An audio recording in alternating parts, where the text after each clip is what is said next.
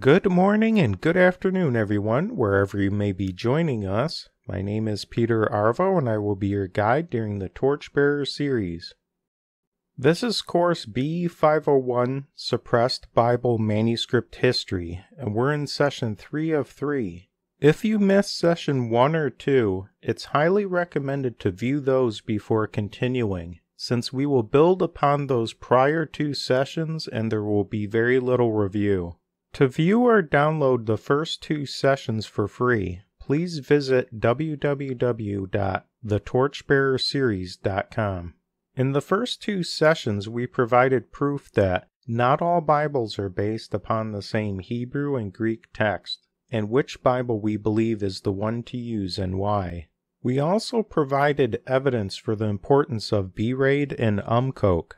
In this session, we will provide information to assist the individual in restoring the pure Christian doctrine of the apostles as revealed by the Waldenses, Albigenses, Leonists, Cathari, Puritans, Piphles, Patarines, Lollards, Valdensian Christians, and more.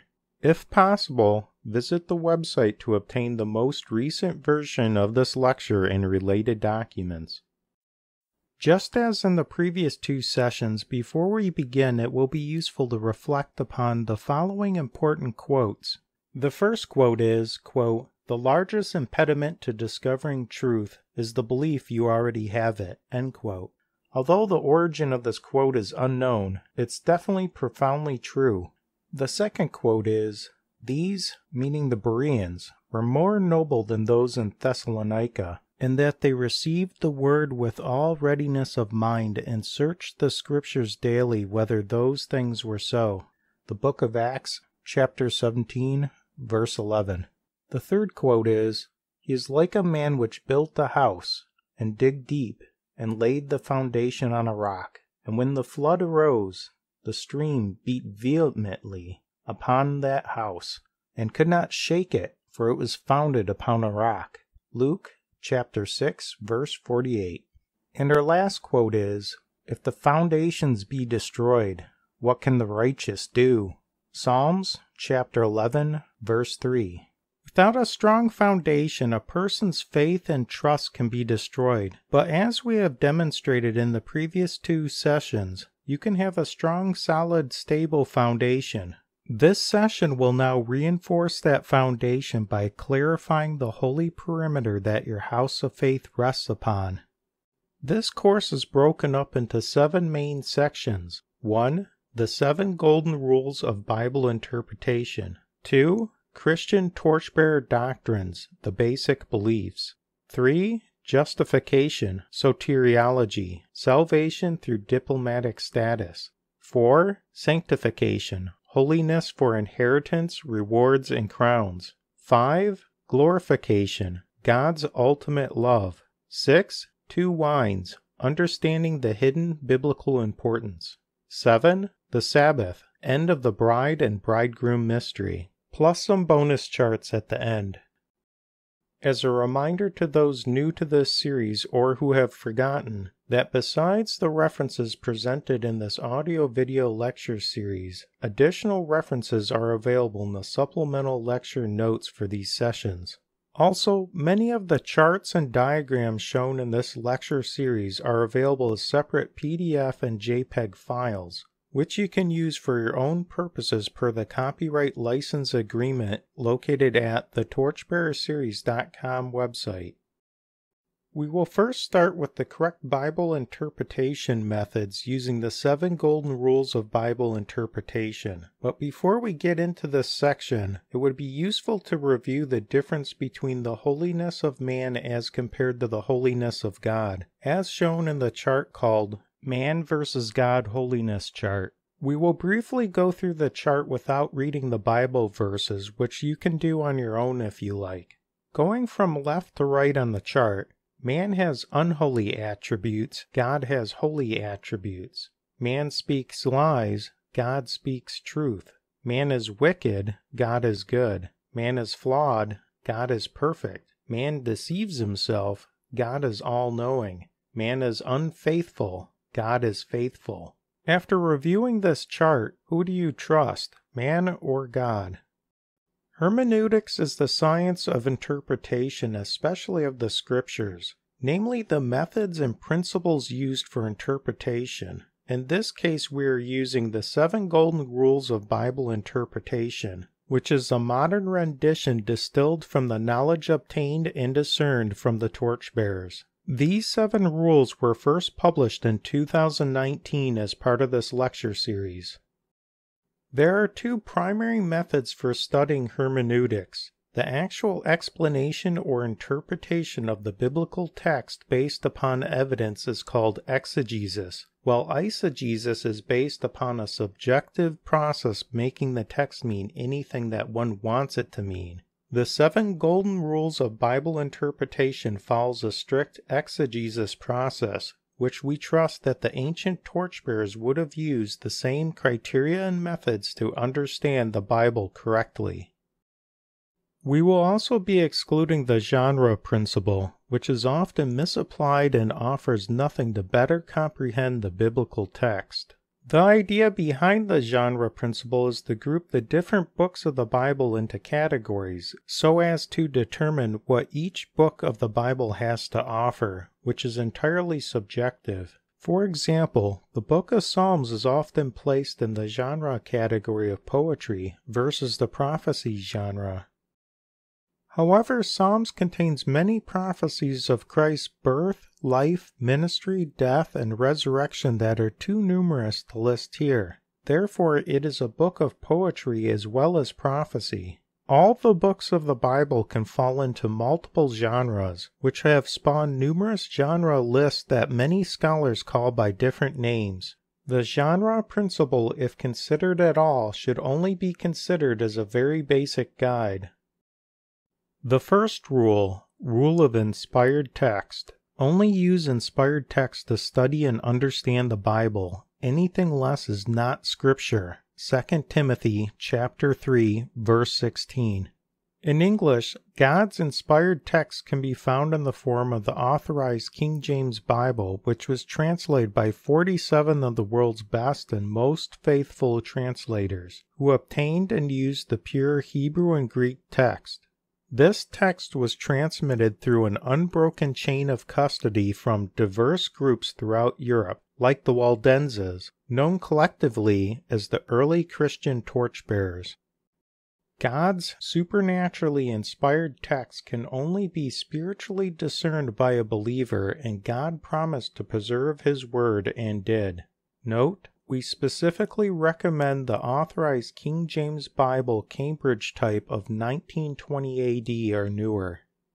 The second rule, rule of literal interpretation. Take every word or phrase as its primary, usual dictionary meaning from the historical time period in which it was written, except if the facts of the immediate context indicate a deeper, hidden, or symbolic meaning when studied in light of related passages and fundamental truths.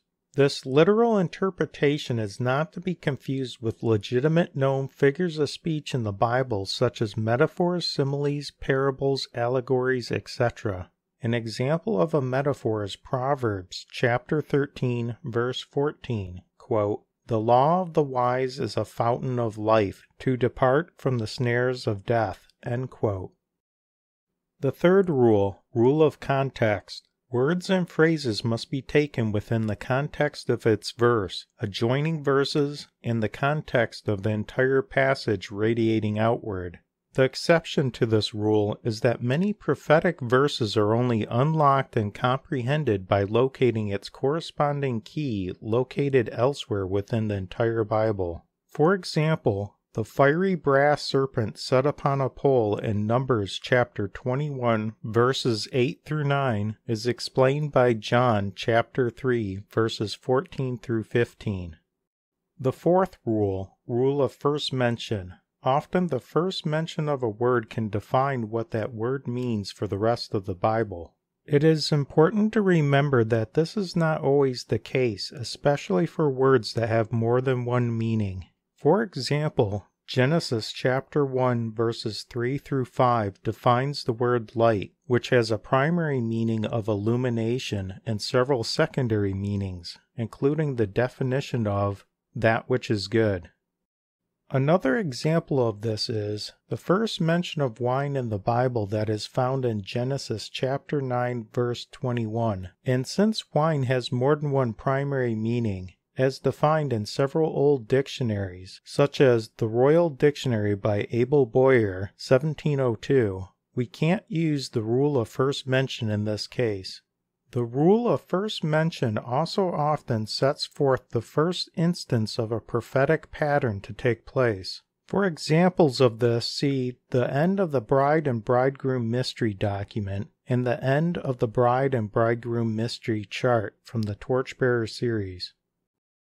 The fifth rule, rule of non-contradiction. No part of the Bible may be interpreted so as to contradict another part, because it is a tightly integrated information system with each book interconnecting and authenticating another book. Nor can any part contradict God's perfect holy character. To test your understanding, replace every instance of a word or phrase in the entire Bible with what you believe it means, and it should result in perfect comprehension without contradicting anything. If not, then you must reevaluate your understanding of the word or phrase.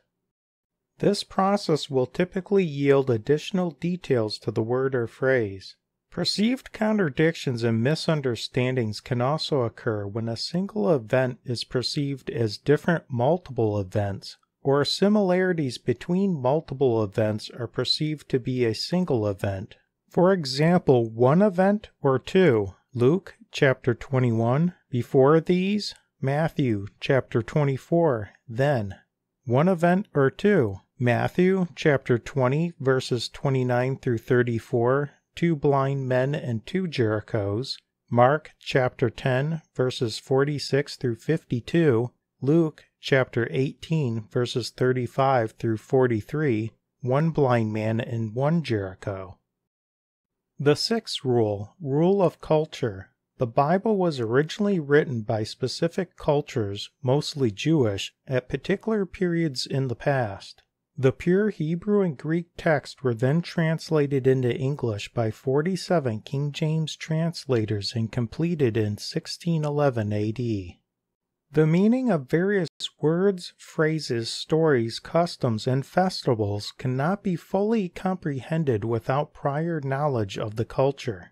If a dictionary is used, it necessitates a dictionary dating closer to the King James time period and using a good source for ancient Jewish traditions and customs. Keep in mind that the best and most authoritative source to fully apprehend words and phrases from the Bible is by using the Bible itself. For example, first fruits is mentioned in Exodus chapter 23 verse 19 as part of Jewish custom and a yearly festival, which directly relates to Jesus as the first fruits and who is raised during first fruits in 1 Corinthians chapter 15 verse 20. The seventh rule, rule of single interpretation. Every verse in the Bible has only one single interpretation, although that verse may have multiple applications. No single interpretation can be held valid without the validation of another person, since no scripture is of private interpretation. See 2 Peter chapter 1 verse 20. And as such, it is strongly recommended no Bible translated by a single person should ever be used. This rule, however, does not imply that a correct Bible interpretation should be determined by a majority vote. Many may recommend using a resource like JewishEncyclopedia.com, originally assembled in 1909, for the purpose of reading about Jewish traditions and customs, but we personally recommend against this. Certain parts are not accurate, and there isn't time or space here to go through specific examples of this. Christ warned about some of the man-made traditions of the Pharisees. See Mark chapter 7 verses 3 through 9, and also the Jewish drift chart. just as the early Torchbearer Christians warned others when Rome started to merge paganism with the Christian faith and created new non-Christian traditions based upon half-truths. We feel that a better resource for Jewish traditions is to use the book called Dr. William Smith's Dictionary of the Bible in 9 volumes, which is available for free from www.archive.org. It is always wise to test all things to see if they are true, and to that degree, we will later put 2 of the more controversial doctrines presented in this lecture to the test with you by using all 7 golden rules of Bible interpretation. We provided this chart in session 1, but it is worth showing this chart again to see a glimpse of how many interconnected cross-referencing instances occur within the Bible. The following is a non-exhaustive list of Christian torchbearer doctrines backed up by Bible verses.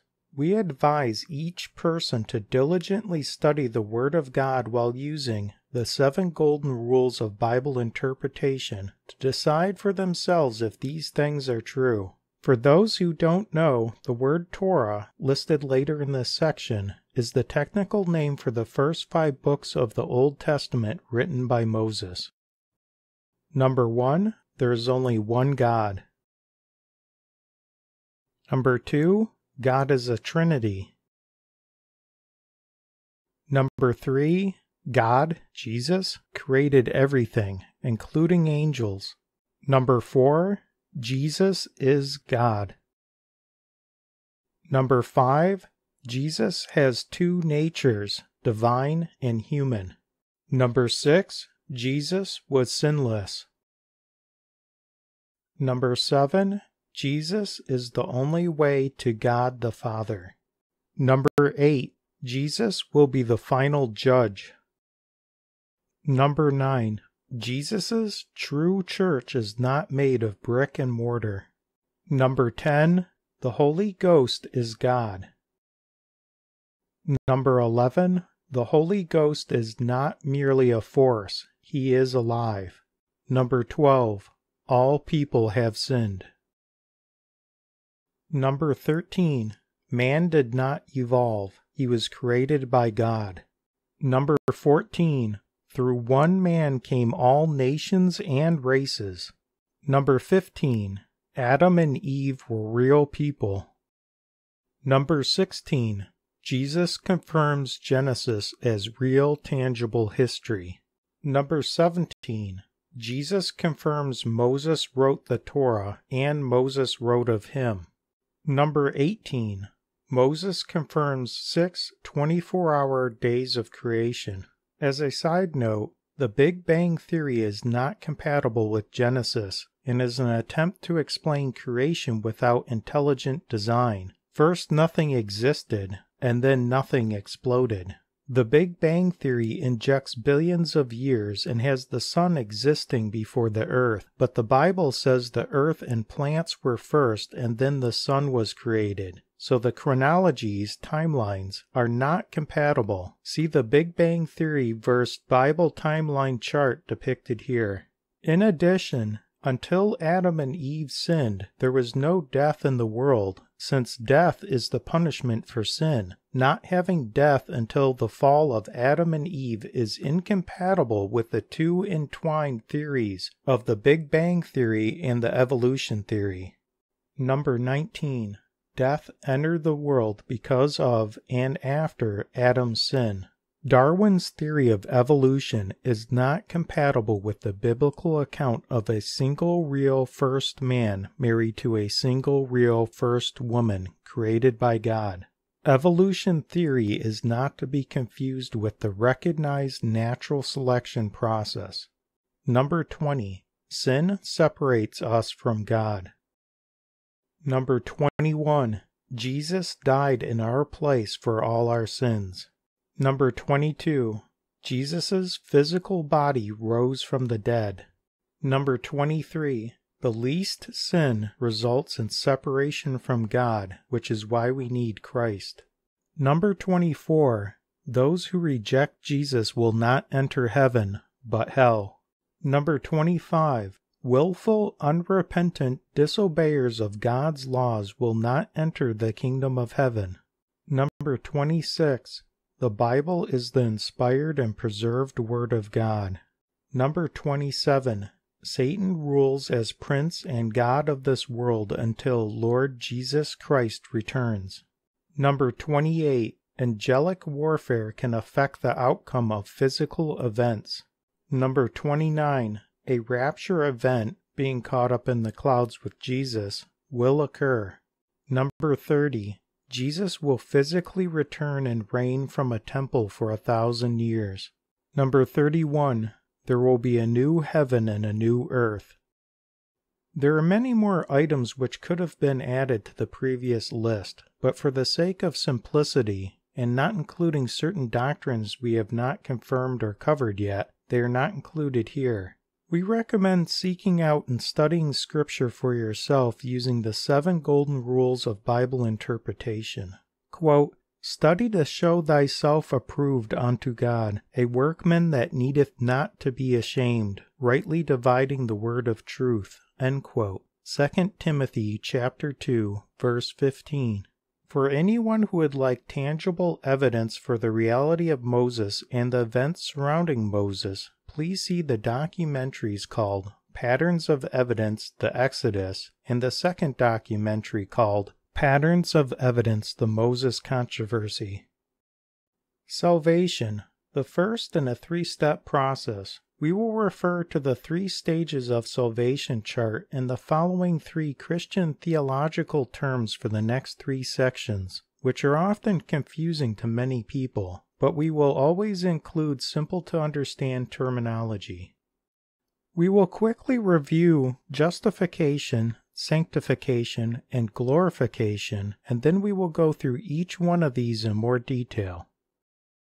First, justification, a term used to refer to Jesus paying for your sins, so you do not have to suffer eternal punishment and instead can enter heaven after death. Think of justification as your spiritual diplomatic passport. What's required? Your faith and acceptance that Lord Jesus Christ paid for your crimes, sins, against God, and repentance of your sins. Repentance means to wholeheartedly ask God for forgiveness. The result? You become God's diplomat. Second, sanctification, a term that refers to the process of becoming more holy like Lord Jesus Christ in order to earn and or keep your inheritance, rewards, and crowns. What's required? Become more like Lord Jesus Christ in your thoughts and actions, and diligently represent and promote God's ways truthfully and accurately as His diplomat, also thought of as His representative. The result? You are God's diplomat. Third, glorification, a term used to denote the glorious result after death. Your inheritance, rewards, and crowns are provided to you. What's required? Justification is required, and then your level of sanctification will determine the level of your glorification. The result? You retire to heaven with God after your diplomatic duties. The first step in salvation is often referred to as justification. We are saved from God's wrath and justice for the crimes we have committed against Him and others.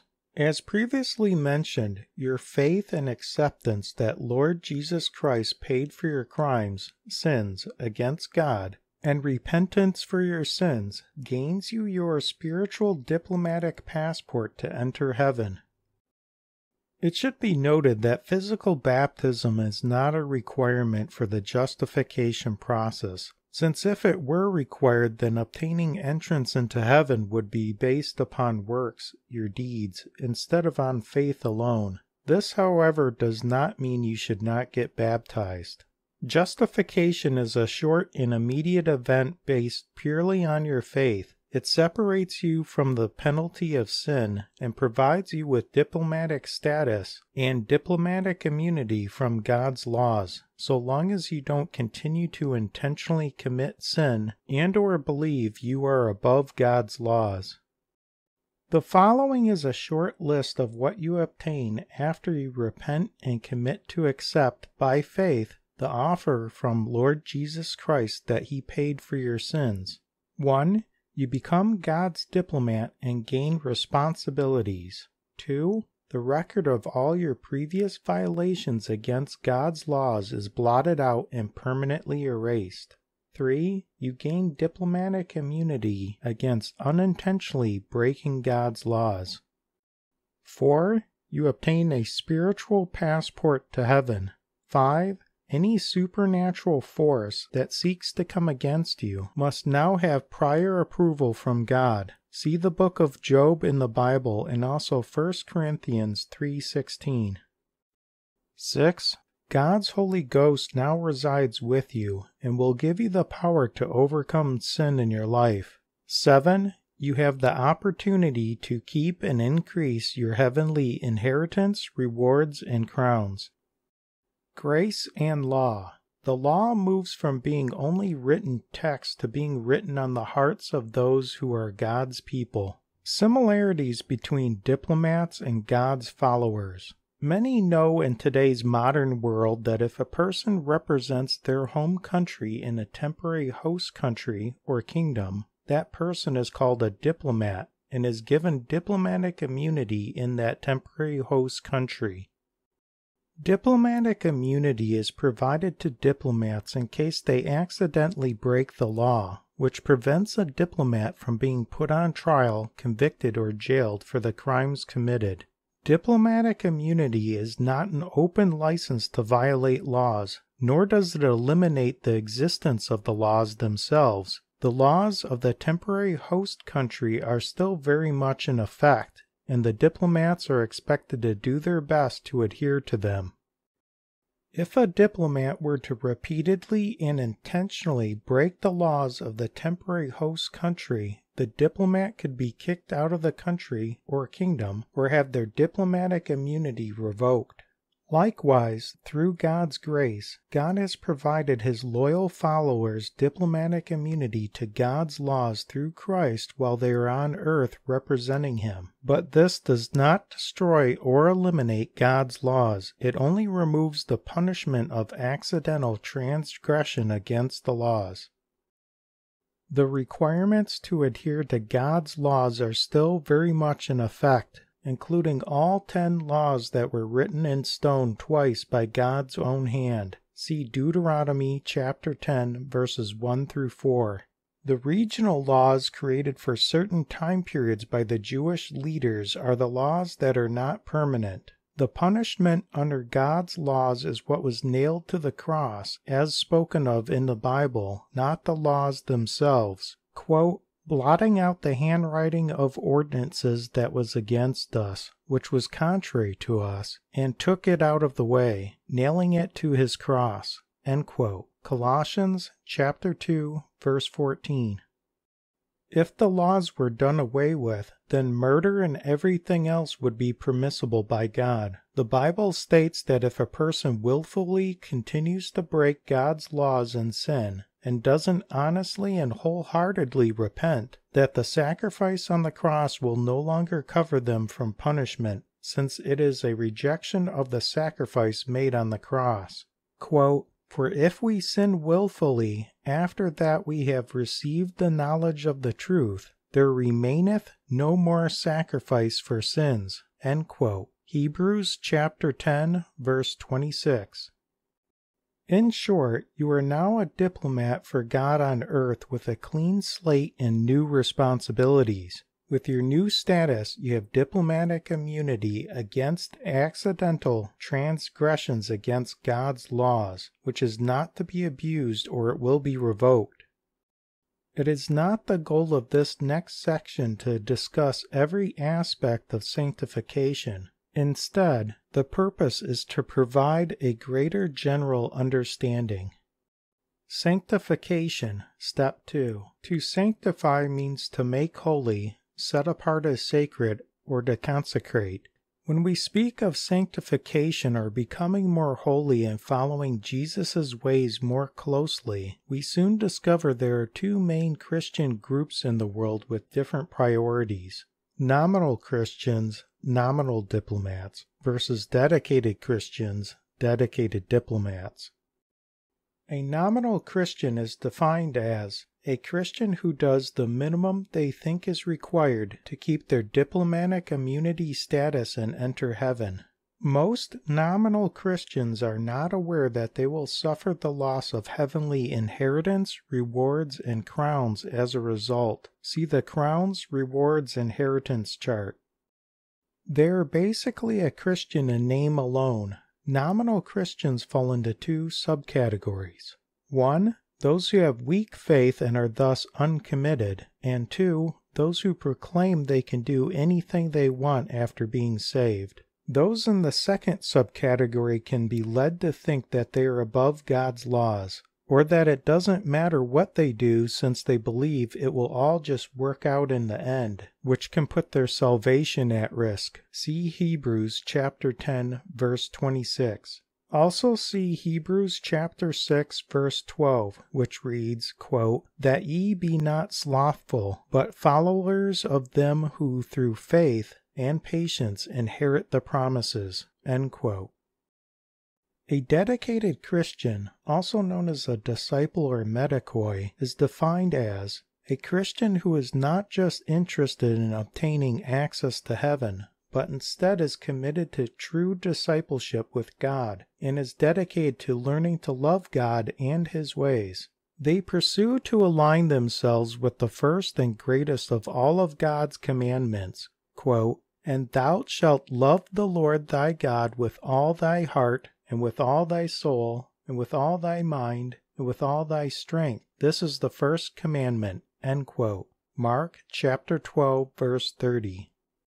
In this pursuit, they find themselves drawn more to follow God's commandments and His ways out of love and dedication.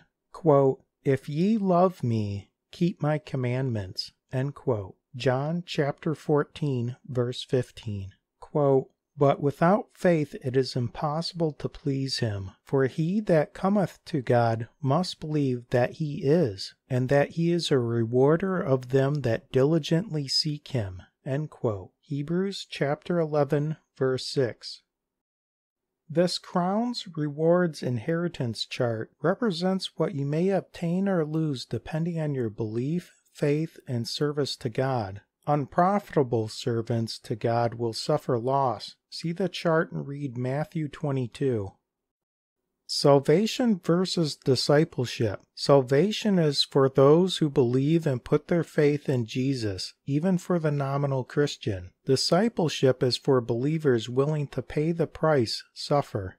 A Christian disciple, sometimes called a metacoi, is a person who is a learner, a pupil, an apprentice, or an adherent to the doctrines of Lord Jesus Christ, who attaches himself to his teacher even at great personal cost. Quote, "For we are made partakers of Christ, if we hold the beginning of our confidence steadfast unto the end." End quote. Hebrews chapter 3, verse 14. To the best of our knowledge, partakers is the English word derived from the biblical Greek Koine Greek word metakoi in Hebrews chapter 3, verse 14, which can mean one who shares in, a companion or comrade, or a partner in work, office, or dignity. Metakoi is mentioned in reference to the Waldensian Torchbearers in a book called The History of the Evangelical Churches of the Valleys of Piemont by Sir Samuel Morland, 1658. What is your calling? Once you understand sanctification, you should think hard about what your calling is. What has God called you to do for Him? This can often be discovered by looking at your past and see what knowledge you have or experiences you had, and how those things shaped you to best serve God. It could be anything from donating and supporting other fellow workers and servants of God beyond what others can do, applying a skill you have obtained in the service of God, or you may have had unique hardships that could be shared with others to strengthen their faith or encourage them to find their way to God. Dedication. If God asked you to give up your ways for His, would you? See Ephesians chapter 2, verse 1 through 3. and chapter 4, verse 24. If God asked you to give up riches, would you? See Matthew chapter 19, verses 16 through 22. Are you willing to suffer over a long time period and give up your life to remain loyal to His ways? See Luke chapter 9, verses 23 through 24. The apostles willingly did these things, as did countless medicoi, who are the torchbearers of truth. Pursuit of holiness. We are to pursue sanctification, become more holy. God is being quoted in 1 Peter chapter 1, verse 16, quote, "Because it is written, Be ye holy, for I am holy," end quote. Paul in the book of Hebrews chapter 5, verses 11 through 14 tells people to progress in their biblical understanding. Not doing anything for God after you are a believer and saved is a form of apostasy. Apostasy is defined by dictionary.com as a total desertion of or departure from one's religion, principles, party, cause, etc. In Matthew chapter 25, verse 30 we read, quote, "And cast ye the unprofitable servant into outer darkness, there shall be weeping and gnashing of teeth," end quote. Matthew 25:30 is part of the parable of the talents of silver, where additional details can also be located. In Revelation chapter 3, verse 11 we read that crowns also seem to be among the potential losses. God is light. See 1 John chapter 1, verse 5, and it says that they are cast into the outer darkness. This means that those Christian diplomats who did nothing to benefit God or promote His ways but were able to, were cast into an area far from God. Ignorance and willful ignorance. Sin committed in ignorance could be paid for by making atonement to God. See Numbers chapter 15, verses 28 through 30. But ignorance cannot be claimed as an excuse any longer once you have the truth. See Hebrews chapter 10, verse 26. In other words, ignorance becomes willful ignorance when it is premeditated, often through pride, stubbornness, or in a self-willed way. A right thing and a wrong way. You can have the right motive, but carry it out in a wrong way. God wants things done His way for the right reasons. We should not presume that we can do things according to what we think is right. If God had allowed the following things to occur without punishment, it would have set a bad precedent for others to follow. Cain's wrong sacrifice led to Abel's death and Cain's banishment. See Genesis chapter 4, verses 3 through 16. King Uzziah offered incense in the temple and was struck with leprosy. See 2 Chronicles chapter 26, verses 16 through 21. Moses strikes a rock and does not enter the promised land. See Numbers chapter 20, verse 11, and also Deuteronomy chapter 32, verses 5 through 52. Uzzah touches the ark to save it, resulting in his death. See 1 Chronicles chapter 13, verses 9 through 10.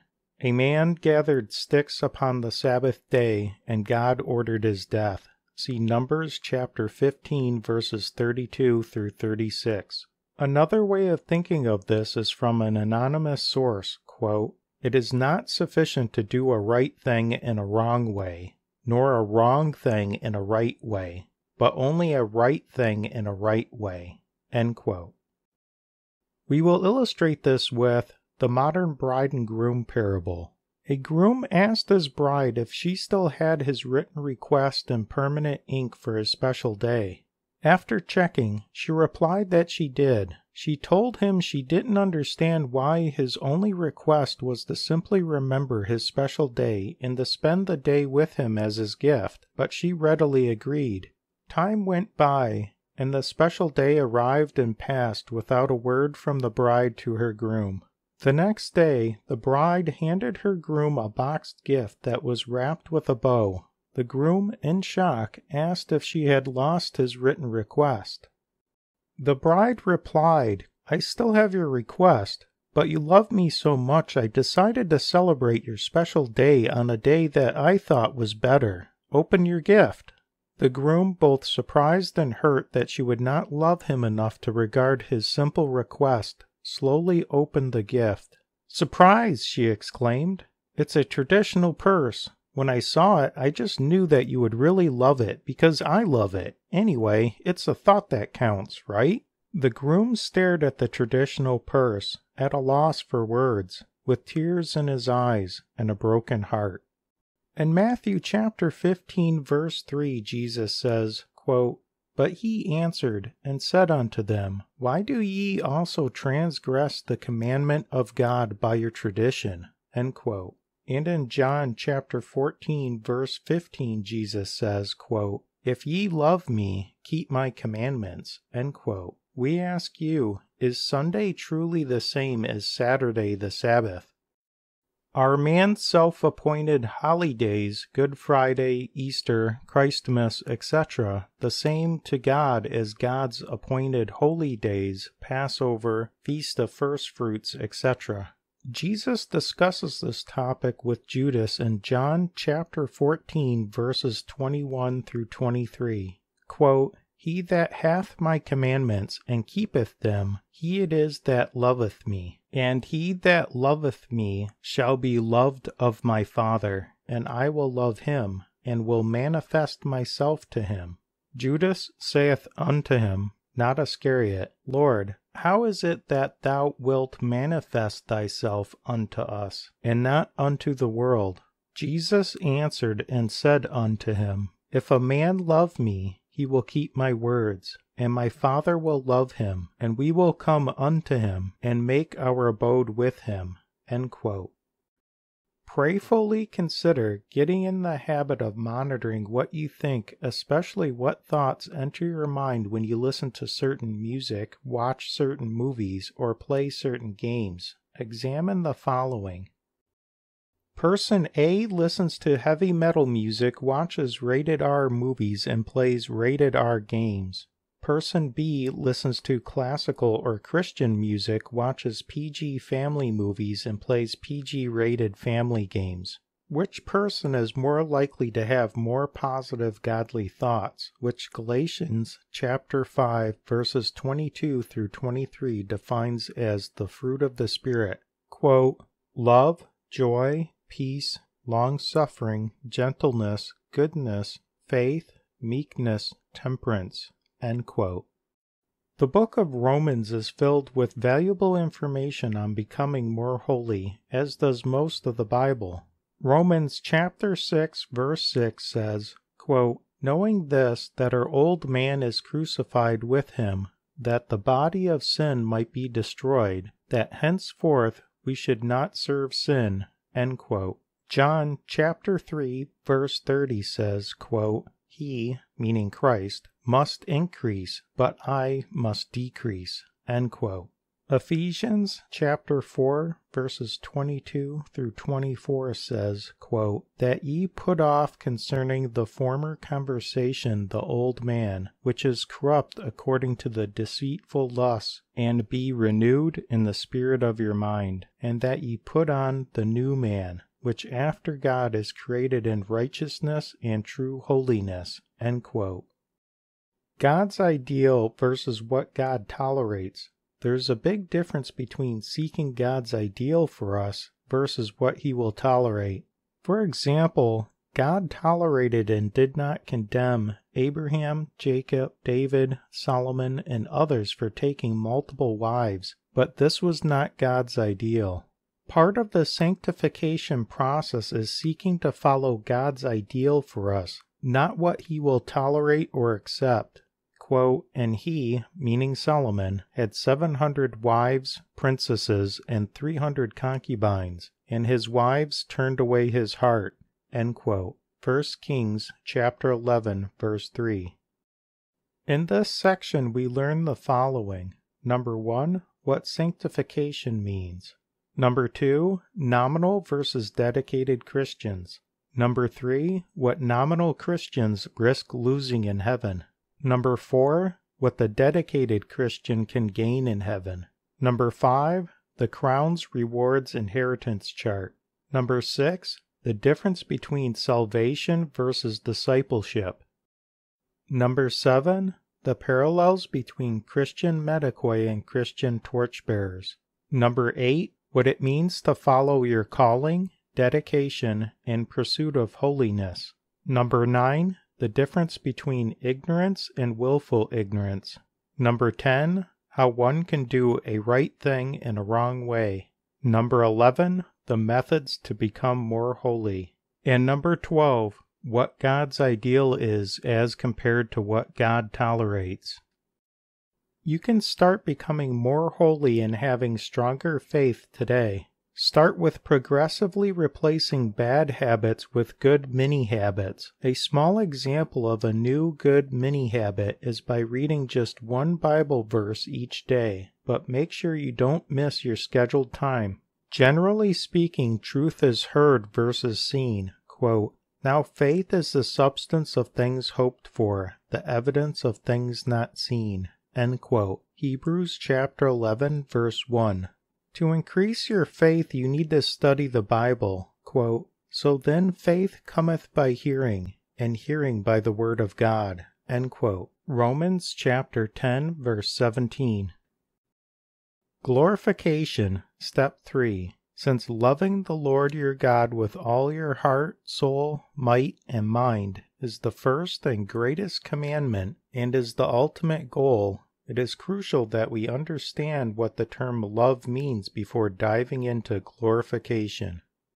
Please refer to the biblical love chart while going through this section. God's love and our love. People often will use the term love loosely. They will say they love ice cream, love their favorite movie, love a car, or love a hobby. But is that really love? We will deem this sort of love as love type 0.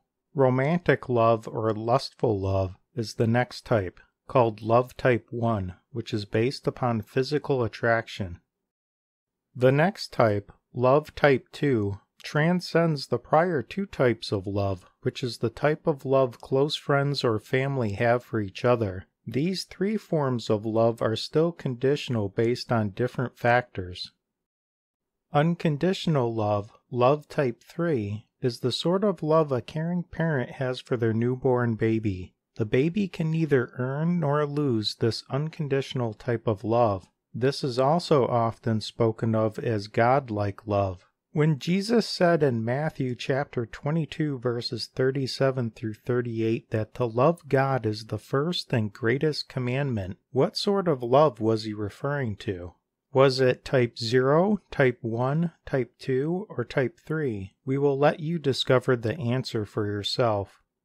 Some have narrowly defined love in the Bible based completely upon what Hebrew or Greek word is used within a given manuscript. For example, agapao is stated to be godlike love, phileo is stated to be brotherly love, storge is stated to be family-like love, etc. This is not advisable since at times these words are used interchangeably. For example, agapao sometimes refers to brotherly love, and phileo refers to God's love. See example, quote, agapao, the brotherhood, end quote. 1 Peter chapter 2 verse 17 and 1 John chapter 2 verse 10, chapter 3 verses 10 and 14, and chapter 4 verse 21. Please see the many other examples and additional details described in the supplemental lecture notes. Because of the mixed usages of these different Greek words, and for many other reasons, it is best to stick with the King James Bible, which was translated by 47 of the world's best translators, and use the 7 golden rules of Bible interpretation to better understand and interpret the meaning of the text. Similarities between marriage and our relationship with God. Many essentially clock in and clock out of a brick-and-mortar church for an hour each week. But if you did the same thing with your spouse, how would they feel? We, the true church, are represented as the spiritual bride of Lord Jesus Christ, and He is the bridegroom. Knowing this, if you were only going to spend 1 hour a week with a spouse and only focus on them for that 1 hour, what would your spouse think? Do you think they would feel loved? Yet many people do this with God. We are called to love God above all else, as stated in both the Old Testament and the New Testament, and it is said by Lord Jesus Christ to be the greatest commandment. From the Old Testament we read, quote, "And thou shalt love the Lord thy God with all thine heart, and with all thy soul, and with all thy might." End quote. Deuteronomy chapter 6, verse 5. From the New Testament we read, quote, "Jesus said unto him, Thou shalt love the Lord thy God with all thy heart, and with all thy soul, and with all thy mind. This is the first and great commandment." End quote. Matthew chapter 22, verses 37 through 38. We are also told, quote, "Love not the world, neither the things that are in the world. If any man love the world, the love of the Father is not in him. For all that is in the world, the lust of the flesh, and the lust of the eyes, and the pride of life, is not of the Father, but is of the world. And the world passeth away, and the lust thereof, but he that doeth the will of God abideth forever." End quote. 1 John chapter 2, verses 15 through 17. Now that we have an understanding of God's form of love as the ultimate commandment, we will examine some of the verses related to glorification listed in the 3 stages of salvation chart. In James chapter 1 verse 12 we read, quote, "Blessed is the man that endureth temptation, for when he is tried, he shall receive the crown of life, which the Lord hath promised to them that love him." End quote. In Revelation chapter 2 verse 10 we read, quote, "Fear none of those things which thou shalt suffer. Behold, the devil shall cast some of you into prison, that ye may be tried, and ye shall have tribulation 10 days. Be thou faithful unto death, and I will give thee a crown of life." End quote. In Philippians chapter 3 verse 21 we read, quote, "Who shall change our vile body, that it may be fashioned like unto his glorious body, according to the working whereby he is able even to subdue all things unto himself." End quote. In 1 John chapter 3 verse 2 we read, quote, "Beloved, now are we the sons of God, and it doth not yet appear what we shall be. But we know that, when he shall appear, we shall be like him, for we shall see him as he is." End quote. In Romans chapter 8 verse 17 we read, quote, "And if children, then heirs, heirs of God, and joint heirs with Christ, if so be that we suffer with him, that we may be also glorified together." End quote. In 1 Peter chapter 1 verse 4 we read, quote, "To inheritance incorruptible and undefiled, and that fadeth not away, reserved in heaven for you." End quote. In 1 Peter chapter 5 verse 4 we read, quote, "And when the chief shepherd shall appear, ye shall receive a crown of glory that fadeth not away." End quote. In 2 Timothy chapter 4 verse 8 we read, quote, "Henceforth there is laid up for me a crown of righteousness, which the Lord, the righteous judge, shall give me at that day, and not to me only, but unto all them also that love his appearing." End quote. And in Revelation chapter 3 verse 11 we read, quote, "Behold, I come quickly. Hold that fast which thou hast, that no man take thy crown." End quote. Glorification is the third and final step in the 3 stages of salvation. The 3-step process leads us to obtain greater faith, trust, and love of our beloved God. Unfortunately, many people stop at the first step of justification, and as a result will suffer the loss of crowns, rewards, and inheritance. Another problem that can occur is some people try to complete this 3-step process out of order, but it must be completed in sequence. Sanctification does not provide justification. Just to review, number 1, justification. Acceptance of Jesus equals your separation from the penalty of sin. Result, you become God's diplomat. What's required? Your faith and acceptance that Lord Jesus Christ paid for your crimes, sins against God, and repentance of your sins. Repentance means to wholeheartedly ask God for forgiveness. Number 2, sanctification, the Christian life, equals your effort to grow more holy like Jesus and separation from the power of sin.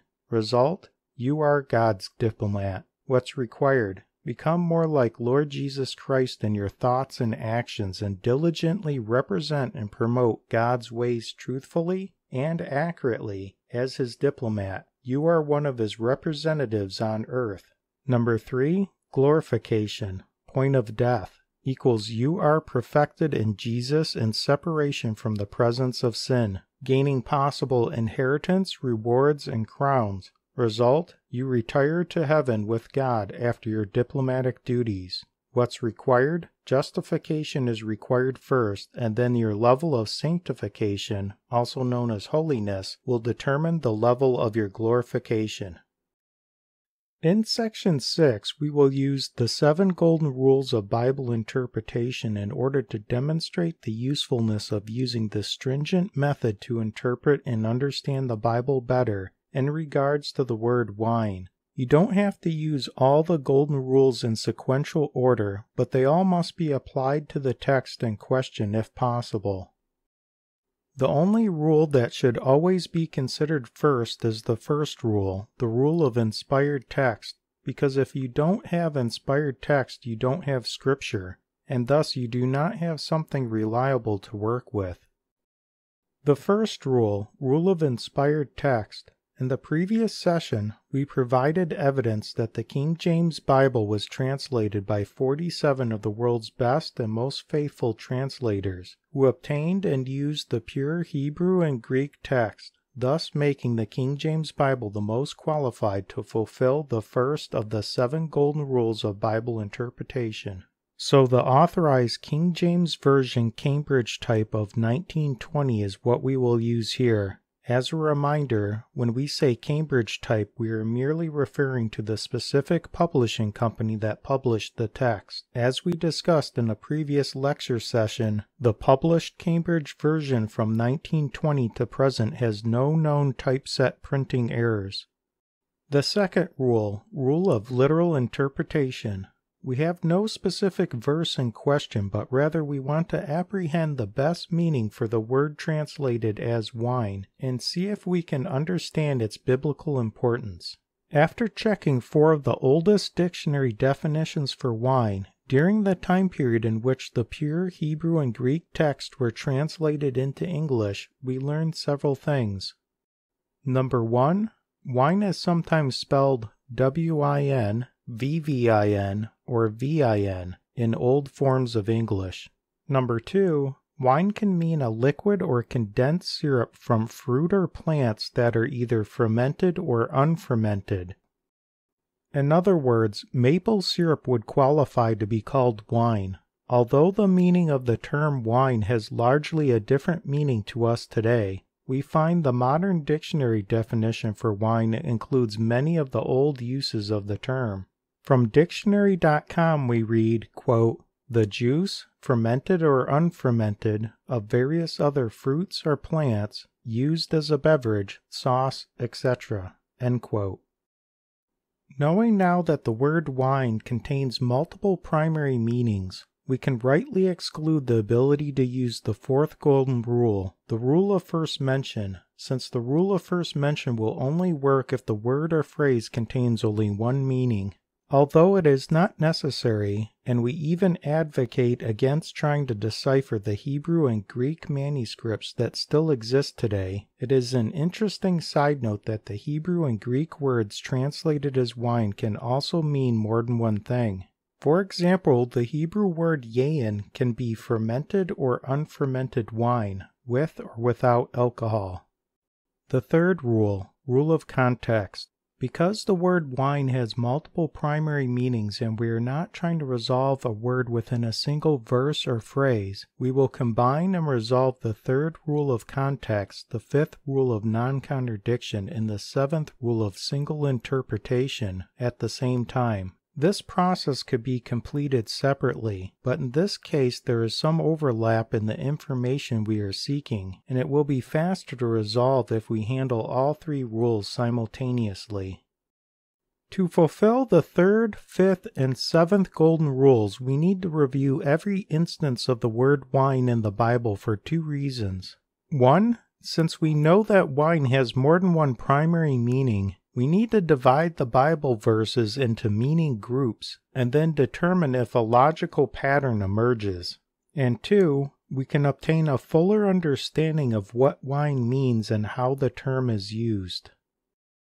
For your convenience, we have done this for you for all 236 matches spanning 216 verses. Please see the document called the Bible Wine Definition Test for the total list.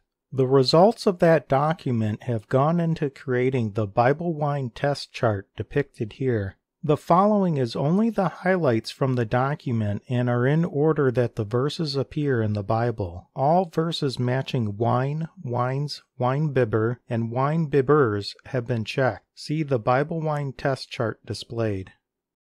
Highlights of Bible verses speaking of wine negatively. At first glance, the Bible Wine Test Chart appears to show multiple biblical conflicts, of which 2 out of many examples are shown in the chart.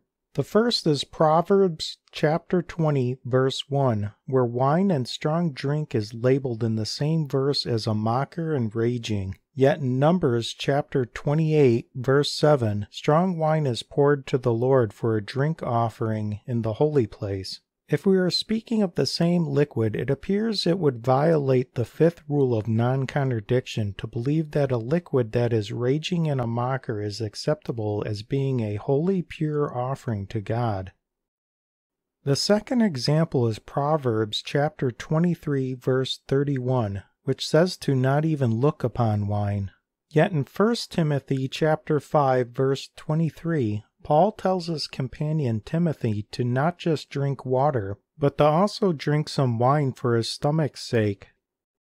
Some have been taught that all wine in the Bible refers to the same liquid, and if that is true, we definitely have a contradiction. However, the Hebrew and Greek words meant more than one type of liquid. When the Hebrew and Greek words were translated into the word wine in the King James Bible, the word wine also had more than one meaning in English, as we have shown in the old dictionaries earlier, and this knowledge can resolve the conflict. But before trying to resolve this conflict, let us first dive deeper into why one form of wine would be condemned instead of approving all forms of wine. To do this, we will first analyze the top 12 insightful negative verses listed within the Bible Wine Test Chart. 1. Genesis chapter 9, verse 21, quote, "And he drank of the wine and was drunken, and he was uncovered within his tent," end quote. This verse is included because it is the first mention of wine in the Bible, which happens to be negative, but as mentioned before, the rule of first mention will not work with a word or phrase which has multiple meanings. 2.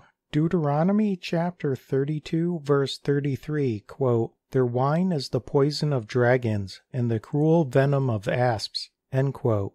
Although this verse is a metaphor, it is speaking of a time of Israel's disobedience against God and comparing Israel's wine to poison and venom.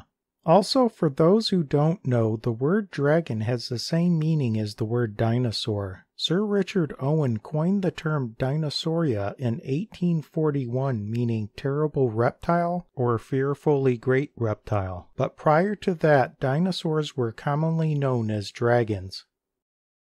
3. Proverbs chapter 20, verse 1, quote, "Wine is a mocker, strong drink is raging, and whosoever is deceived thereby is not wise," end quote. This verse states that wine is a mocker, but also lists it along with a word condemning strong drink. 4. Proverbs chapter 23, verse 31, quote, "Look not thou upon the wine when it is red, when it giveth his color in the cup, when it moveth itself aright," end quote. The prior verse, Proverbs 23:30, adds some additional information, quote, they that tarry long at the wine, they that go to seek mixed wine. End quote. As does Proverbs 23:32, quote, at the last it biteth like a serpent, and stingeth like an adder. End quote. To tarry is to linger or remain in the vicinity of something, so the verse and corresponding nearby verses strongly imply not to remain near wine or even look at it, or else it will harm the person. Proverbs 23:30 also speaks of mixed wine as well.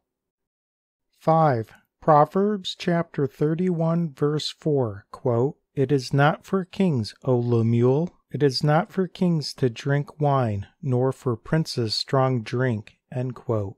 Proverbs 31:5, the very next verse says, quote, lest they drink and forget the law and pervert the judgment of any of the afflicted. End quote. So this is not a warning that drinking will harm health, but rather a warning that the consumption of wine will cause wrong decisions and perverted judgments to be made. It seems in every case where wine is spoken of negatively as a result of its use, it somehow relates to poor judgment. This will be discussed later on. 6. Isaiah chapter 5 verse 22, quote, woe unto them that are mighty to drink wine, and men of strength to mingle strong drink. End quote. This verse is included in a series of woes which started 2 verses earlier in Isaiah 5:20, quote, woe unto them that call evil good and good evil, that put darkness for light and light for darkness, that put bitter for sweet and sweet for bitter. End quote. And continuing in Isaiah 5:21, quote, woe unto them that are wise in their own eyes, and prudent in their own sight. End quote. This appears to be a strong warning against those who think that they are strong, wise, or prudent in their own sight, and will switch the intended meaning of words to suit their own needs. In the same series of statements, both wine and strong drink are mentioned. 7. Isaiah chapter 28 verse 7, quote, but they also have erred through wine, and through strong drink are out of the way. The priest and the prophet have erred through strong drink. They are swallowed up of wine. They are out of the way through strong drink. They err in vision. They stumble in judgment. End quote. In this longer verse it says that some have erred through wine and through strong drink, that even priest and prophet have erred through strong drink and wine and also stumbled in judgment. The concern always seems to come back to wine, strong drink, mixed wine, etc. having a negative effect on the decision-making process. 8. Hosea chapter 4 verse 11, quote, whoredom and wine and new wine take away the heart. End quote. What is interesting about this verse is that it lumps 3 things together that take away the heart: whoredom, wine, and new wine. New wine is normally associated with juice from freshly pressed grapes, but in this case, people appear to be drawn away from God and God's ways by things their heart desires. 9. Hosea chapter 7 verse 5, quote, in the day of our king the princes have made him sick with bottles of wine. He stretched out his hand with scorners. End quote. Hosea 7:5 seems to connect well with the warning previously stated in Proverbs 31:4, quote, it is not for kings, O Lemuel, it is not for kings to drink wine, nor for princes strong drink. End quote. 10. Amos chapter 2 verse 8, quote, and they lay themselves down upon clothes laid to pledge by every altar, and they drank the wine of the condemned in the house of their God. End quote. Wine is used as part of a metaphor for how completely they are condemned and fallen in the horrible decisions they have made. 11. 1 Timothy chapter 3 verse 3, quote, not given to wine, no striker, not greedy of filthy lucre, but patient, not a brawler, not covetous. End quote. All the negative descriptive words include and are preceded by the word not or no, which includes the word wine.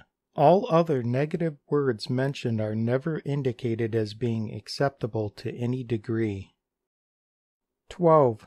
Titus chapter 1 verse 7, quote, For a bishop must be blameless, as the steward of God, not self-willed, not soon angry, not given to wine, no striker, not given to filthy lucre." End quote. The phrase "not given to" and other verses provide a little more clarity. For example, the first mention is in Genesis 38:14, quote, "She was not given unto him to wife," end quote. And a further example is in Psalm 78:63, quote, "Maidens were not given to marriage," end quote. It appears that, quote, "not given to wine," end quote, is similar to saying not receiving wine, not taking wine, or not accepting wine. In this context, with these words used, it is an all or nothing statement. You cannot be partially married. We have seen strong warnings against consuming, being near, or even looking upon something which has the potential to affect a person's decision-making ability. It sounds similar to the situation in the Garden of Eden, even with such forbidden things having an association with serpents. Please see the referenced Bible verses. Health concerns are also mentioned in the case of the king who was made, quote, "sick with bottles of wine," end quote. See Hosea 7:5, but this appears to be a secondary concern. The primary concern and focus are on maintaining unimpaired mental function in order to make sound decisions, and 1 Peter 1:13 seems to confirm this, quote, "Gird up the loins of your mind, be sober," end quote. Perhaps an impaired mind would also open a person up to being more readily influenced by fallen supernatural angelic forces as well. See 1 Peter chapter 5, verse 8. The chart called "One Sip Disrupts the Brain's Neurological Pathways" confirms the primary concern stated in the Bible, which is the neurological impact on the brain affecting a person's ability to think clearly. On the left side of the chart it asks, at what point does alcohol start to affect your mental clarity? The answer comes from WebMD.com. Quote, 30 seconds after your first sip, alcohol races into your brain. It slows down the chemicals and pathways that your brain cells use to send messages. That alters your mood, slows your reflexes, and throws off your balance. You also can't think straight, which you may not recall later because you'll struggle to store things in long-term memory." End quote. On the right side of the chart, it provides a consolidated list of the brain regions impacted by alcohol, provided by the National Institute of Health. 1. The cerebral cortex affects memory, thought, and more. 2. The parietal lobe affects sensory information and more. 3. The corpus callosum affects communications within the brain. 4. The occipital lobe affects the visual processing center. 5. The cerebellum affects motor control and more. 6. The temporal lobe affects comprehension, emotion, and more. 7. The hippocampus region affects short and long spatial memory. 8. The hypothalamus affects the nervous systems, endocrine systems, and more. 9. The thalamus affects the regulation of consciousness and more. 10. The frontal lobe affects planning, motivation, and more. Just like in many other charts shown in this lecture series, there is additional useful information contained within this chart, which you can download and read in high resolution for free from the page briefings section located on the website www.thetorchbearerseries.com. Or alternatively, there is a link on the homepage of the Torchbearer Series website that will allow you to download all the charts and diagrams in concise single pages called page briefings. The chart displayed called Alcohol's Effects on the Body chart confirms the secondary concern stated in the Bible, which is the health impact on the entire body. This chart is not intended to be an exhaustive list, but rather to point out some key highlights of concern. Starting with the brain, which we have already covered, alcohol interferes with communication pathways, which can affect the way the brain works. This causes disruptions in mood and behavior. making it harder to think clearly and move with coordination. The heart. Alcohol can damage the heart, causing problems including cardiomyopathy, stretching and drooping of the heart muscle, arrhythmia, irregular heartbeat, stroke, and high blood pressure. The liver. Alcohol can damage the liver and can lead to various problems and liver inflammations including steatosis, fatty liver, alcoholic hepatitis, fibrosis, and cirrhosis. The pancreas.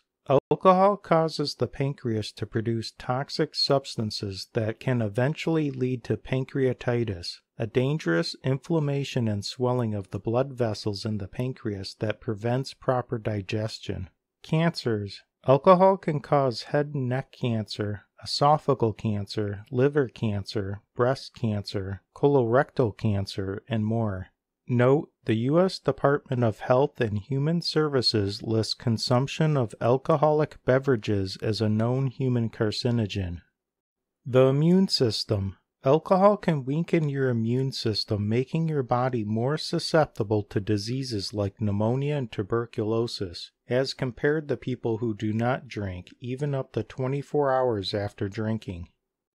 According to the National Cancer Institute, quote, a recent study that included data from more than 1,000 alcohol studies and data sources, as well as death and disability records from 195 countries and territories from 1990 to 2016, concluded that the optimal number of drinks to consume per day to minimize the overall risk to health is 0. End quote.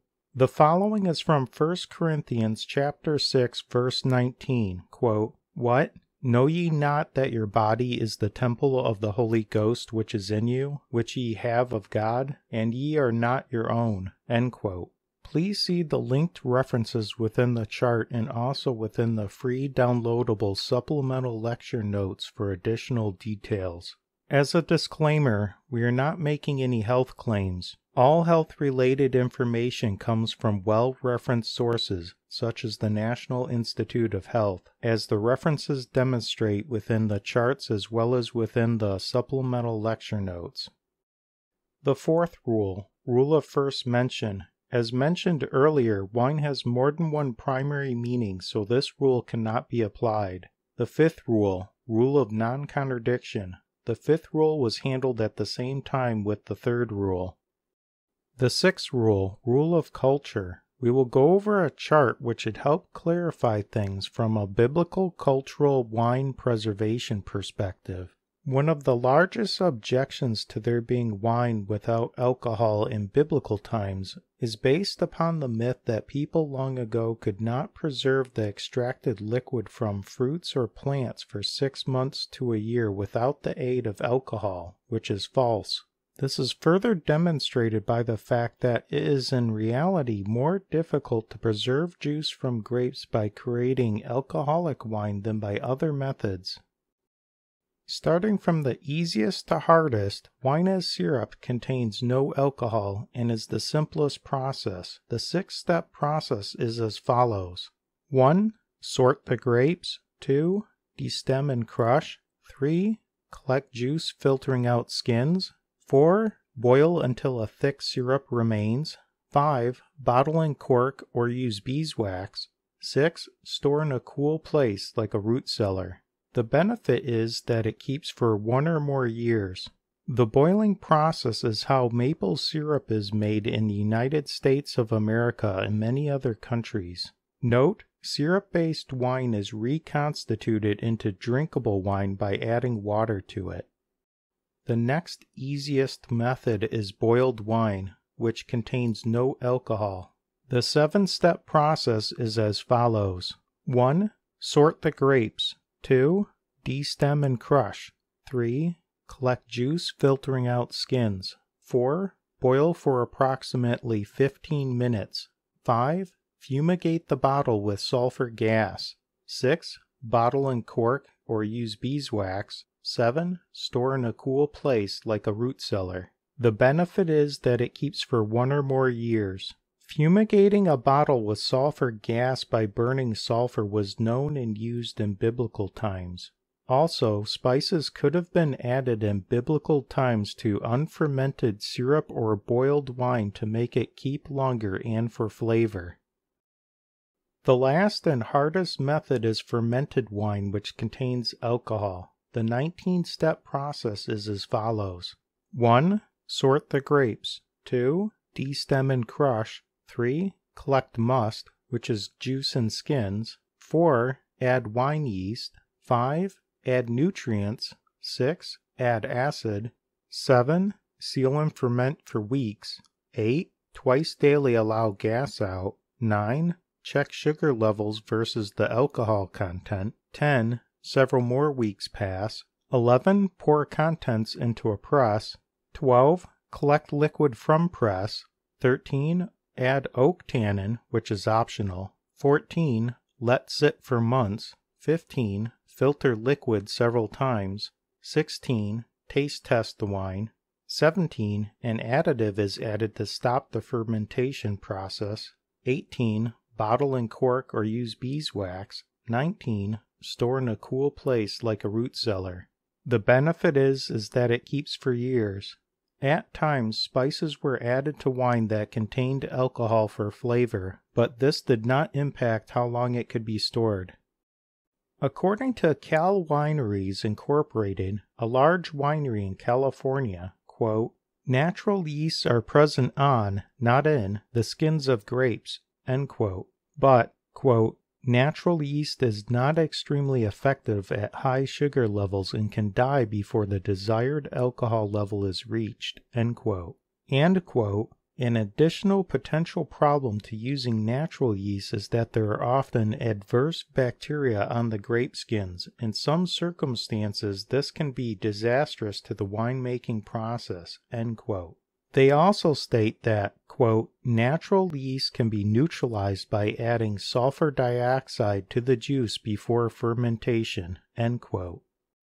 Sulfur, biblically known as brimstone, was readily available in biblical times, especially around the area of the Dead Sea where God destroyed several cities with it, and is still found in large quantities today. When sulfur burns, it creates sulfur dioxide gas.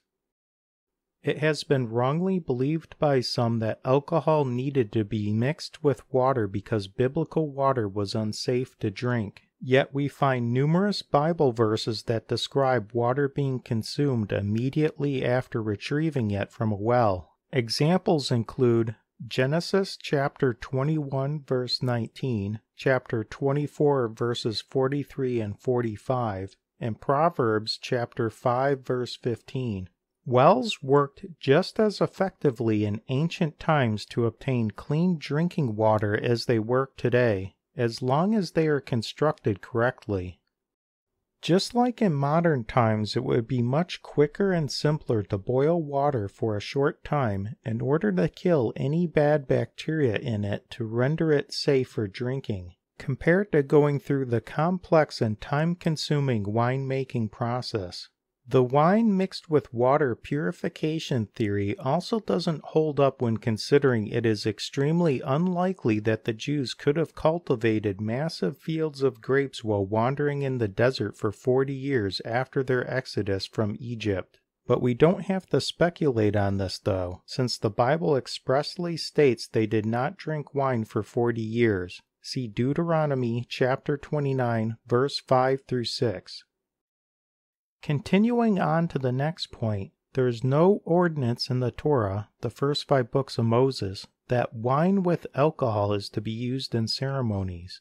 According to Louis Ginsburg, professor of Talmud at the Jewish Theological Seminary of America, quote, the sages of Israel never introduced the drinking of wine as a religious custom. They merely gave a religious sanctification to the use of wine which before their times had been drunk in a purely secular way, after the fashion of other Oriental peoples.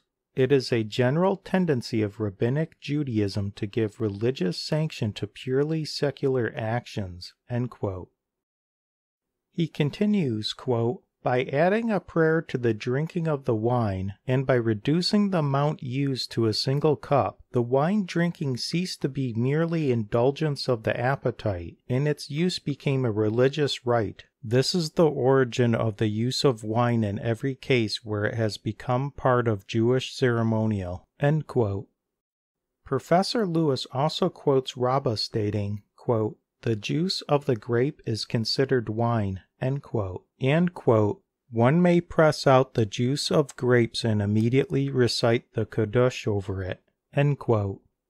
Professor Lewis also states, quote, "The custom of using unfermented wine of raisins was widely spread in North Africa in the 14th century, with the sanction of R. Isaac B. Charzet Barfet and R. Simeon B. Zama Duran. In our own time it is prevalent in Lithuania." End quote. A word of caution must be briefly stated after these quotes have been mentioned. Even if someone of historic notoriety condones a particular action, or they commit a particular action, this does not mean that it is God's ideal action. For example, King Solomon had many wives, and God did not directly condemn his actions, which should not be taken to mean that Solomon's actions represented God's ideal, nor do the actions of many people, ministers, or rabbis.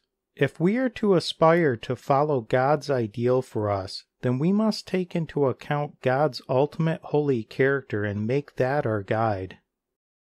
During the wedding in Cana of Galilee, would Jesus have turned water into wine that contained alcohol, approximately 54 to 60 gallons worth, on top of the wine that had already been consumed by those present, which we would also presume included children? Would Jesus have caused children to stumble? See Matthew chapter 18 verse 6 and Mark chapter 9 verse 42. Would Jesus have caused family, friends, and neighbors to stumble with wine? Quote, "Woe unto him that giveth his neighbor drink, that puttest thy bottle to him, and makest him drunken also, that thou mayest look on their nakedness." End quote. Habakkuk chapter 2 verse 15, and also Romans chapter 14 verse 21. See the additional references and details in the supplemental lecture notes. The diluted wine theory, which is intoxicating wine mixed with water, does not hold up to scrutiny. It does not seem reasonable that producing and consuming that volume of even weak intoxicating wine would not have impacted someone who attended the wedding, especially since we have already established that one sip starts to affect the brain and body, and that any quantity is unsafe for the body per WebMD, the National Institute on Alcohol Abuse and Alcoholism, which is a division of the National Institute of Health, and the National Cancer Institute. It seems the Jews may have picked up the bad habit of drinking fermented wine containing alcohol and yeast during their Babylonian exile captivity around 469 to 539 BC, which then became part of the oral traditions later collected and written in what is called the Mishnah. We also know that Daniel served in the royal court to the Babylonian king Nebuchadnezzar during the Babylonian exile and would not drink the king's wine. Quote, "But Daniel proposed in his heart that he would not defile himself with the portion of the king's meat, nor with the wine which he drank. Therefore he requested of the prince of the eunuchs that he might not defile himself." End quote. Daniel chapter 1 verse 8. The term strong wine in the Bible does not mean that it always does or does not contain alcohol. It seems in most cases if it is spoken of in a positive way then it does not contain alcohol, and if it is spoken of in a negative way then it does contain alcohol. By viewing wine in the Bible in this way, there are no conflicts or contradictions that arise, and it also does not impugn God's holy character as the one wine theory does.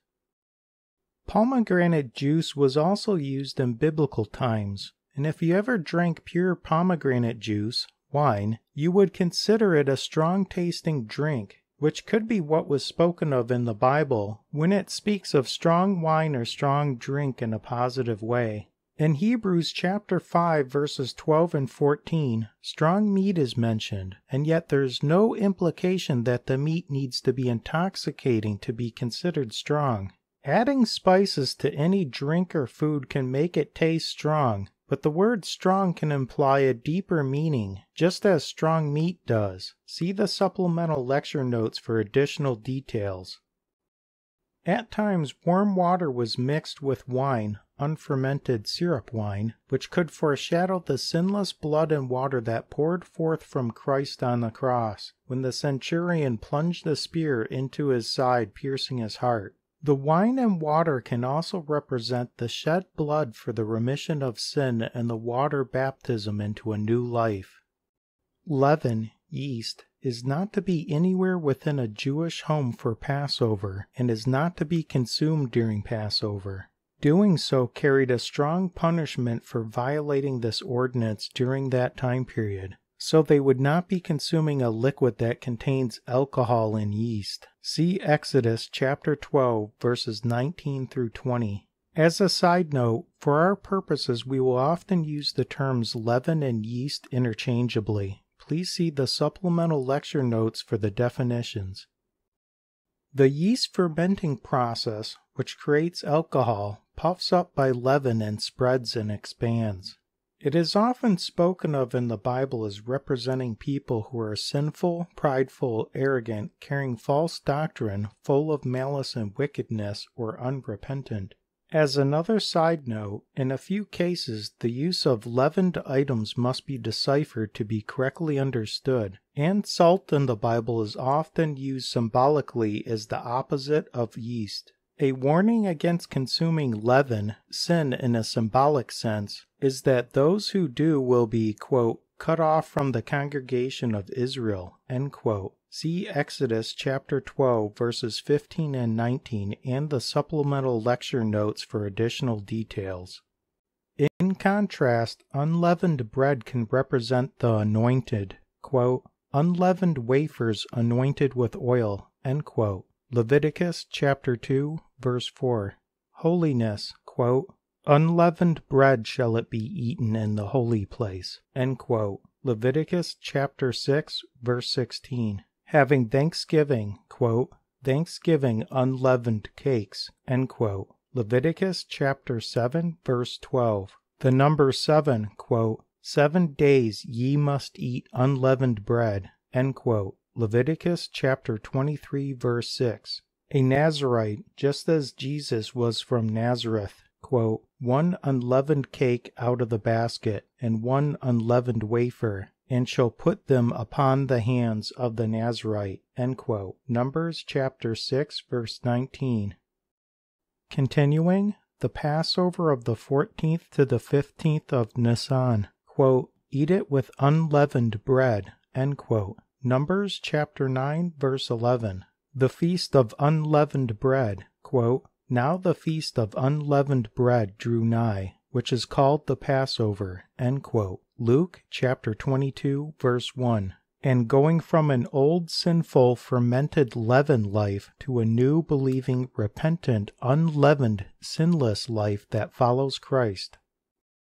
1 Corinthians chapter 5 verses 7 through 8 states, quote, purge out therefore the old leaven, that ye may be a new lump, as ye are unleavened. For even Christ our Passover is sacrificed for us. Therefore let us keep the feast, not with old leaven, neither with the leaven of malice and wickedness, but with the unleavened bread of sincerity and truth, end quote. There are at least 15 Bible verses about being sober. The following are just 3 examples.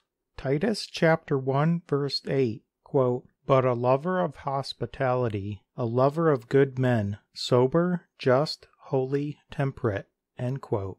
Titus chapter 2 verse 12, quote, teaching us that, denying ungodliness and worldly lusts, we should live soberly, righteously, and godly in this present world, end quote.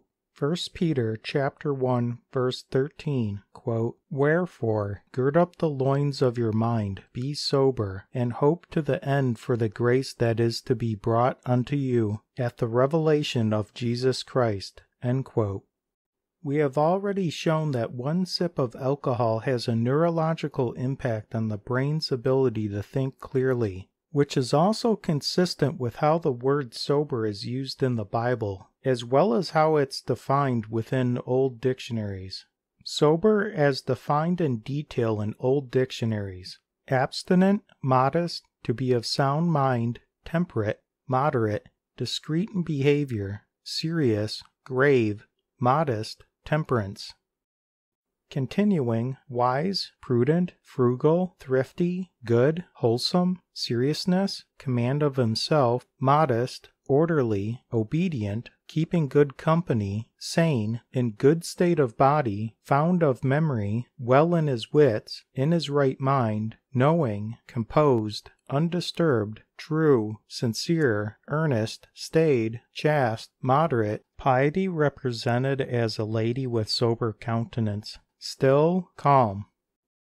We have at least one documented case of a King James translator, George Abbott, speaking at length of the Waldenses and others, and he is listed in the Churchman Volume 62 as being a Puritan having ties back to the first-generation torchbearers who followed Christ and the apostles. It seems probable that just as George Abbott had ties back to the first-generation torchbearers, that his fellow translator, Samuel Ward, would as well.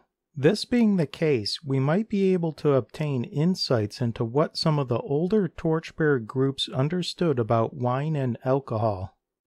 Samuel Ward wrote a book on wine and drinking called Woe to Drunkards, a Sermon, which was originally published in 1622, and later a book called A Warning Piece to All Drunkards and Health Drinkers, published in 1682, which contains a collection of works by Samuel Ward and many others, including the King of England. In Woe to Drunkards, a Sermon, he many times associates wine that contains alcohol with the poison of the serpent, the dragon, and Satan, as well as being a gateway to breaking all 10 commandments. Even on the cover of the book, Woe to Drunkards, a Sermon, he uses imagery to show how society previously relied more on biblical truth, chivalry, and honor, as compared to his time, which was quickly descending into debauchery and sin. It's clear in the book, A Warning Piece to All Drunkards and Health Drinkers, that many others during the 1600s were against drinking, even for supposed health reasons. The book cover and preface declare, quote, His Majesty's proclamation against vicious, debauched, profane persons and drinkers of his health, and as to health drinking, it is an engine invented by the devil to carry on the sin of drunkenness with the greater ease and infallibility. End quote. At least one past king of England not only spoke out against health drinkers, who claimed to drink alcohol in his honor, but he even passed laws against it. In a long proclamation by King Charles R. of England, it reads, quote, His Majesty's proclamation against vicious, debauched, and profane persons, and against drinking his health, end quote, who also said that they are, quote, a discredit to the nation, end quote. It is worth taking a look into the modern understanding of wine and alcohol, as it relates to how it is perceived depending on how high a person's view is of God's holiness, and the moral standards set forth in the Bible. This is the last part we will cover on wine before the summary. The modern understanding. Most that had a lineage tied to the torchbearers were in favor of banning all alcohol in the United States. For example, quote, the Puritan Winthrop, when he founded Boston in America, prohibited healths as a criminal offense, end quote. The term healths is in reference to toasting the one's health and then drinking any form of alcohol, but this practice had a dark origin which had nothing to do with health. The original intent, in the first known case to drink to a person's health, was that of betrayal. to secretly destroy the one being toasted and then seal it with a kiss. After generations passed, this understanding was largely forgotten. While the Roman Catholic and German Lutheran communities were in favor of alcohol, alcohol was still banned in the entire United States of America from 1920 to 1933 during the Prohibition time period. Two newspaper examples from the time depict many churches' stance against drinking, calling it, quote, a moral issue, end quote. Some of the Christian denominations who took out newspaper ads proclaiming that banning alcohol was a moral issue included, but not limited to, Methodist, Baptist, Presbyterian, Episcopal, Congregational, and Evangelical. In the United States, the stronghold for prohibition was in the South. This specific area is sometimes called the Bible Belt. In a large United States of America government investigation called, quote, Brewing and Liquor Interests in German and Bolshevik Propaganda, Report and Hearings of the Subcommittee on the Judiciary United States Senate, submitted pursuant to Senate Resolution 307 and 439, 65th Congress, relating to the charges made against the United States Brewers Association and allied interests in 3 volumes, end quote, totaling 4,128 pages in the year 1919. We read the following partial summary of their findings, which is just prior to Prohibition passing. Quote, when the alcohol traffic, doomed though it is, undertakes and seeks by these secret methods to control party nominations, party machinery, whole political parties, and thereby control the government of state and nation, it is time the people know the truth. The organized liquor traffic of the country is a vicious interest because it has been unpatriotic, because it has been pro-German in its sympathies and its conduct. Around these great brewery organizations owned by rich men, almost all of them are of German birth and sympathy, end quote. Quote, whereas it has been publicly and repeatedly charged against the United States Brewers Association and allied brewing companies and interests that there is in the Department of Justice and in the office of a certain United States District Attorney evidence showing that the said United States Brewers Association, brewing companies, and allied interests have in recent years made contributions to political campaigns on a scale without precedent in the political history of the country and in violation of the laws of the land, end quote.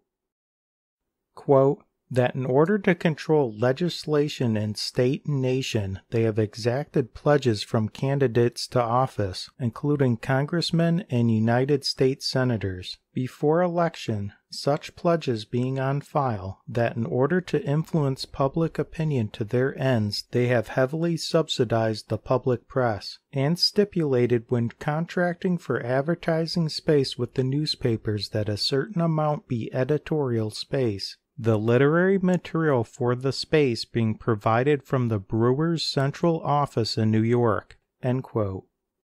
Quote, that in order to suppress expressions of opinion hostile to their trade and political interests, they have set in operation an extensive system of boycotting of American manufacturers, merchants, railroads, and other interests. That for the furthering of their political enterprises they have erected a political organization to carry out their purposes, end quote. Quote, that they were allied to powerful suborganizations, among them the German-American Alliance, whose charter was revoked by the unanimous vote of Congress, the National Association of Commerce and Labor, and the Manufacturers and Dealers Associations, and that they have their ramifications in other organizations apparently neutral in character, end quote. Quote, that they have on file political surveys of states, counties, and districts tabulating the men and forces for and against them, and that they have paid large sums of money to citizens of the United States to advocate their cause and interests, including some in the government employ, end quote. quote, that they have defrauded the federal government by applying to their political corruption funds money which should have gone to the federal treasury in taxes, that they are attempting to build up in the country through the control of such organizations as the United States Societies, and by the manipulation of the foreign language press a political influence which can be turned to one or the other party, thus controlling electoral results, end quote. This concludes our partial summary of their findings. Please see the supplemental lecture notes for additional details on this topic. We have previously shown that the Bible makes a strong association between Satan and intoxicating wine. See Deuteronomy chapter 32 verse 33, Proverbs chapter 23 verse 32, and Revelation chapter 12 verse 9. We also know that Satan is temporarily, quote, the god of this world, end quote. 2 Corinthians chapter 4 verse 4. Also see the document called Satan Rules the World Until Lord Jesus Christ Returns, available at www.thetorchbearerseries.com. Knowing these two things, and that historical records inform us that some of the elites who supported World War I and II on the side of Germany were deeply involved in the occult, and were also often anti-God, anti-Christ, anti-Jewish in their beliefs, could there be a link between Satan's intentions with a mind-altering substance like alcohol and the 1919 pro-German United States Brewers Association in an attempt to erode and corrupt the morality of Christian-based countries? For those unfamiliar with how truly holy God is, and his desire for us to pursue his holy ways, ask yourself these two multi-part questions. 1. There is a universal consensus that at the very least the Bible condemns drunkenness. Since no one can know what their alcohol consumption limit is until they become drunk the first time, would God have set a standard that no one can follow until they violate it once? No other sins work that way. You don't have to commit some theft or some murder before you realize you committed sin. So why would you have to drink till drunkenness sets in the first time to know if you committed a sin? 2. Alcohol is not a food or a vitamin, and there is no biblical basis for its consumption. So if you had the error on one side or the other, would you rather err on the side of believing God to be more holy and him expecting us to follow his more holy example, or would you rather err on the side of thinking God is less holy and that he consumes cancer-causing alcohol? See Isaiah chapter 28 verse 7 and the previous references. Which stance do you think is more closely associated with Satan? See Deuteronomy chapter 32 verse 33, Proverbs chapter 23 verse 32, and Revelation chapter 12 verse 9. The seventh rule of single interpretation, was handled during the third rule, so we will now move on to the summary for section 6. 1. At the time the King James Bible was translated to English, the term wine had multiple meanings. 2. When reviewing every instance of the term wine, wines, and winebibber, winebibbers, there is without question a conflict unless more than one type of wine is being spoken of. See the Bible wine test chart and corresponding document, the Bible wine definition test. 3. As we have seen in the chart, one sip disrupts the brain's neurological pathways. Any quantity has a neurological impact on the brain, which affects a person's ability to think clearly. 4. We learn that alcohol causes cancer and other harm to the body, and that there is no safe amount per WebMD, the National Institute on Alcohol Abuse and Alcoholism, which is a division of the National Institute of Health, and the National Cancer Institute. Also see the alcohol's effects on the body chart. 5. It is more difficult to preserve juice from grapes by making alcoholic wine as compared to other methods. See the Biblical Wine Preservation Chart. 6. The wine mixed with water purification theory does not hold up to scrutiny. 7. There is no ordinance in the Torah that wine with alcohol is to be used in ceremonies, which is also confirmed by Louis Ginsburg, professor of Talmud. 8. During the wedding in Cana of Galilee, would Jesus have turned water into wine that contained alcohol and got people drunk? The diluted wine theory does not hold up to scrutiny. 9. The Jews may have picked up the bad habit of drinking yeast-fermented alcohol-containing wine during their Babylonian exile, which could be why God's loyal servant Daniel would not drink it. 10. Warm water was sometimes mixed with wine, unfermented syrup wine, which could foreshadow the sinless blood and water that poured forth from Jesus on the cross. 11. Leaven, yeast, is not to be anywhere within a Jewish home for Passover, which is also known as the Feast of Unleavened Bread. Leaven, yeast, is also not to be consumed during Passover, which would include yeast in alcoholic wine. 12. There are at least 15 Bible verses about being sober.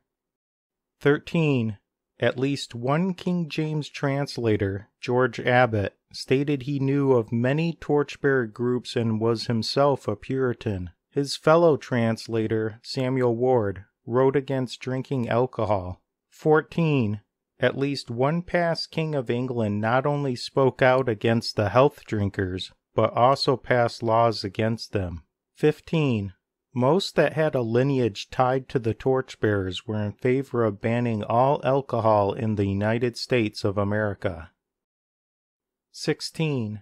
Many churches were against alcohol and considered it a great moral issue during the Prohibition time period, except for the Roman Catholic and German Lutheran communities who were in favor of alcohol use. 17. The 65th Congress investigated the Brewers Association with criminal charges against them outlined in 3 large volumes, which included but not limited to, quote, secret methods to control party nominations, party machinery, whole political parties, and thereby control the government of state and nation, end quote. 18.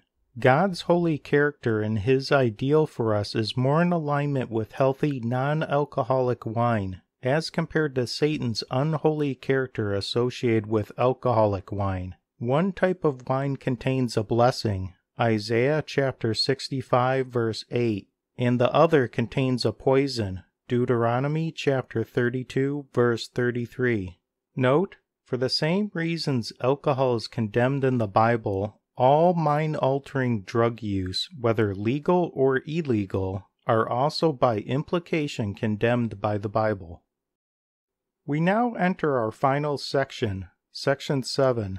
To understand the amazing end of the bride and bridegroom mystery, we must first understand the 4th commandment, Saturday the Sabbath, since it is one of the keys to unlocking the mystery. The Sabbath. First we must define the Sabbath as the Bible defines it, and then we will continue to utilize the 7 golden rules of Bible interpretation in order to understand if the Sabbath is still useful today. Then we will apply what we know to the end of the bride and bridegroom mystery. Remember, the only rule that must be considered first is the first rule. All other rules can be applied in any order or combination together, so long as that they are all applied, unless some rules are not applicable, before our final conclusion is accepted. The first rule, rule of inspired text. In previous sessions, we have provided reasonable and probable evidence that the KJV was translated by 47 of the world's best and most faithful translators, who obtained and used the pure Hebrew and Greek text, thus making the King James Bible the most qualified to fulfill the first of the 7 golden rules of Bible interpretation. The second rule, rule of literal interpretation. The best source for understanding a word in the Bible is to use the Bible itself. We could also attempt to use a dictionary from the King James translator's time period as well, but it should only be used to supplement our understanding of the biblical text. In this case, for the sake of being more thorough, we will search through 4 dictionaries closer to the King James time period. The best definition we obtain is from Nathan Bailey's New Universal English Dictionary of Words and of Arts and Sciences, where on page 523 it defines Sabbath as, quote, "a day appointed by God among the Jews, and from them established among Christians, for public worship, the seventh day set apart from works of labor, to be employed in piety," end quote. As expected, this is a deeply cultural word used by the Jews from ancient times. Since in this case we have no specific verse in question, but rather a word and meaning to a word we are trying to apprehend, we will be temporarily combining the second and the fourth rule together. The first instance of the word Sabbath is mentioned in Exodus chapter 16 verse 23, which reads, quote, "And he said unto them, This is that which the Lord hath said, Tomorrow is the rest of the holy Sabbath unto the Lord. Bake that which ye will bake today, and seethe that ye will seethe, and that which remaineth overlay up for you to be kept until the morning." End quote. We learn several things from this verse. The first thing is it says, quote, "This is that which the Lord hath said," end quote, meaning God has previously mentioned this before, and that it is the, quote, "rest of the holy Sabbath unto the Lord," end quote. So using the fourth rule, it appears, at least at this point, that the word Sabbath means rest, and that it is holy and unto the Lord. Therefore the Sabbath means rest to the Lord, and it is holy to the Lord. But where is it really first mentioned? A quick search for the word rest in a digital version of the King James Bible results in Genesis chapter 2 verse 2, which reads, quote, "And on the seventh day God ended his work which he had made, and he rested on the seventh day from all his work which he had made." End quote. The third rule, rule of context, picking back up from where we left off in Genesis chapter 2 verse 2, we see that the Sabbath appears to be directly related to the seventh day in which God rested. To obtain a better context in order to fulfill the third rule, let's expand to the nearest adjoining verses for both Genesis 2:2 and Exodus 16:23. Genesis chapter 2 verse 1 says, quote, "Thus the heavens and the earth were finished, and all the host of them." End quote. In Genesis chapter 2 verse 3 we read, quote, "And God blessed the seventh day, and sanctified it, because that in it he had rested from all his work, which God created and made." End quote. In Exodus chapter 16 verse 22 we read, quote, "And it came to pass that on the sixth day they gathered twice as much bread, 2 omers for one man, and all the rulers of the congregation came and told Moses." End quote. Exodus chapter 16 verse 24, quote, "And they laid it up till the morning, as Moses bade, and it did not stink, neither was there any worm therein." End quote. From just these 6 verses, we can see a connection between Genesis and Exodus as it relates to the Sabbath. In Genesis chapter 2 verses 1 through 3, God finished his work within the 6 days of creation, and on the 7th day God ended his work, rested from all his work, and blessed and sanctified it, making it holy. In Exodus chapter 16 verses 22 through 24, the people God saved worked, and on the 6th day they gathered twice as much, because God said, "Tomorrow is the rest of the holy Sabbath unto the Lord." Our current definition of the Sabbath is, in 6 days work is performed, and on the 7th day work ends and rest begins. This 7th day is also holy and sanctified unto the Lord. The fourth rule, rule of first mention. Having used the fourth rule during the second rule, we will move on to the fifth rule.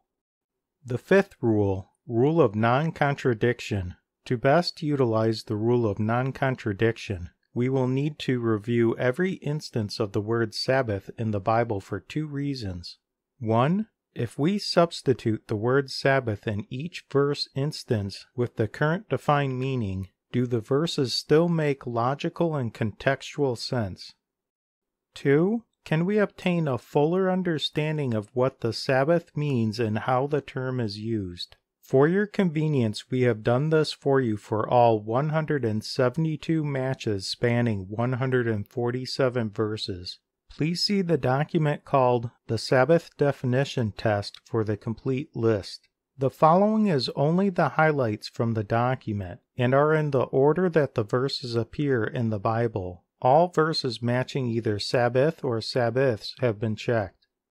Even though this is only the highlights from 147 verses, we will still need to quickly cover 45 Bible verses, so that you will obtain an expanded understanding of what the Sabbath means. This is also one of the keys to unlocking the entire Bible. 1. Genesis 2:2. God implements the seventh-day Sabbath observance, but it is not officially named the Sabbath yet. God himself observes the Sabbath and rests from work.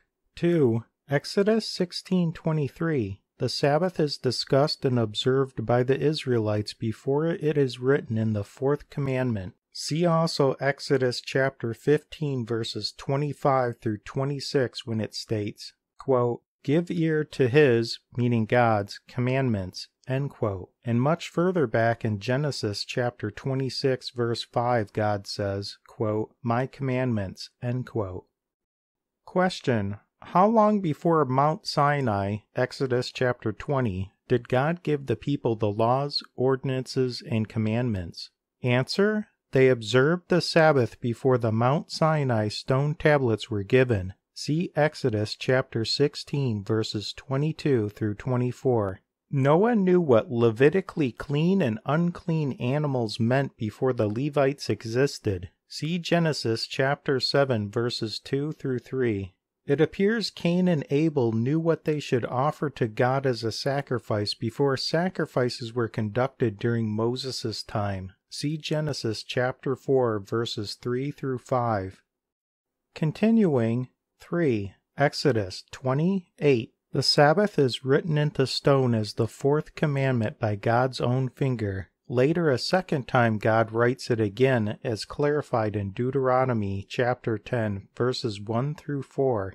4. Exodus 20:10. Israelites, servants, strangers, and cattle within the gates of Israelite territory are to observe and keep the Sabbath holy. Also see Deuteronomy chapter 5, verse 14. 5. Exodus 20:11. God reaffirms that he followed the Sabbath during the creation week. By implication, the Israelites could only do as God did if these were 7 literal days, for the Israelites cannot rest for 1,000,000 years.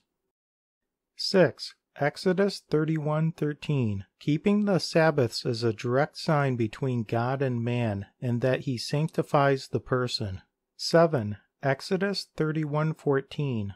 God implements the death penalty for violators of the Sabbath who work on that day, and that a violator's soul is cut off from his people. 8. Exodus 31:16. God's people are to keep the Sabbath holy throughout their generations for a perpetual covenant. 9. Leviticus 16:31. The Sabbath is to be kept forever. 10. Leviticus 23:3. The Sabbath is the rest of the Lord. 11. Leviticus 23:24. A series of additional days of rest are beginning to be implemented, but is not the same as the seventh-day Sabbath. 12. Leviticus 24:8. Every Sabbath is to be continually observed by the children of Israel by an everlasting covenant. Keep in mind, if you are a Gentile follower of Christ, you are grafted in as a spiritual child of the tree of Israel. Romans chapter 11 verses 13 through 25. 13. Leviticus 25:2. The land given by God is to keep a repeated Sabbath year of rest. This verse appears to be implicated when Lord Jesus Christ physically returns to reign for 1,000 years of peace from his temple in the land of Israel. See the end of the bride and bridegroom mystery chart. 14. Leviticus 25:4. The seventh year Sabbath is implemented, which is one of the many pointers to the end of the bride and bridegroom mystery that we will discuss soon. 15. Leviticus 26:34, quote, "Then shall the land enjoy her Sabbaths, as long as it lieth desolate, and ye be in your enemy's land. Even then shall the land rest, and enjoy her Sabbaths." End quote. Every seventh year the land is to rest and not be farmed. If it is farmed during the Sabbath year, then eventually God's people will have to pay back the Sabbaths that were missed. 16. Deuteronomy 5:12. God reaffirms to keep the Sabbath holy as he commanded. 17. 2 Chronicles 36:21. God's people eventually needed to repay God for the times that they ignored the Sabbath, which in this case meant making the land desolate. 18. Nehemiah 13:17. To profane the Sabbath is evil. 19. Nehemiah 13:18. God's wrath is incurred for profaning the Sabbath. 20. Isaiah 56:2. Blessed is the man for keeping the Sabbath. 21. Isaiah 56:4-6. The benefits for the Gentiles who, quote, "taketh hold of my covenant," end quote, and, quote, "observe the Sabbath," end quote, and, quote, "join themselves to the Lord, to serve him, and to love the name of the Lord, to be his servants. Every one that keepeth the Sabbath from polluting it, and taketh hold of my covenant, even unto them will I give in mine house and within my walls a place and a name better than of sons and of daughters. I will give them an everlasting name that shall not be cut off." End quote.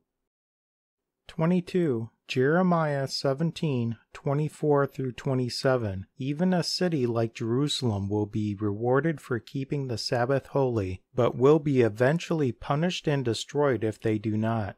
23. Ezekiel 20:13. God specifically mentions that polluting the Sabbaths can incur his fury, even upon his people. 24. Ezekiel 22:26. God specifically warns of not treating all things the same. Quote, "They have put no difference between the holy and profane, neither have they showed difference between the unclean and the clean, and have hid their eyes from my Sabbaths." End quote. His holiness, holy days, and holy traditions are not to be considered the same as anything man devises. 25. Ezekiel 46:1. The future temple of God will be shut except for on Sabbaths and new moons. It is open on the seventh day, which is Saturday, not Sunday. 26. Matthew 12:1. Jesus' disciples pluck and eat corn while they walk on the Sabbath, which the Pharisees protest against in a later verse since they consider it work. But what does God think? Was this profaning the Sabbath? Also see Mark chapter 2, verse 23.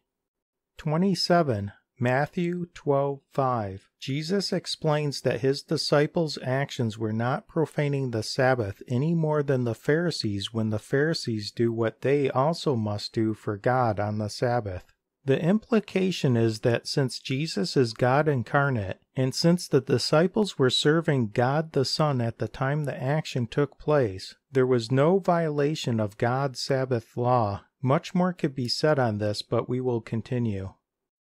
28. Matthew 24:20. In none of the cases where Jesus mentions the Sabbath does he ever say the fourth commandment is done away with. Instead, he provides clarification on what can and cannot be done. In this verse, he includes, quote, "Pray ye that your flight be not in the winter, neither on the Sabbath day," end quote, which is in reference to people fleeing on a Sabbath. There were laws against traveling more than a mile on the Sabbath. Shops were to be closed on the Sabbath, and gates shut on the Sabbath. Jesus strongly indicates in this verse that the Sabbath was very much still in full effect.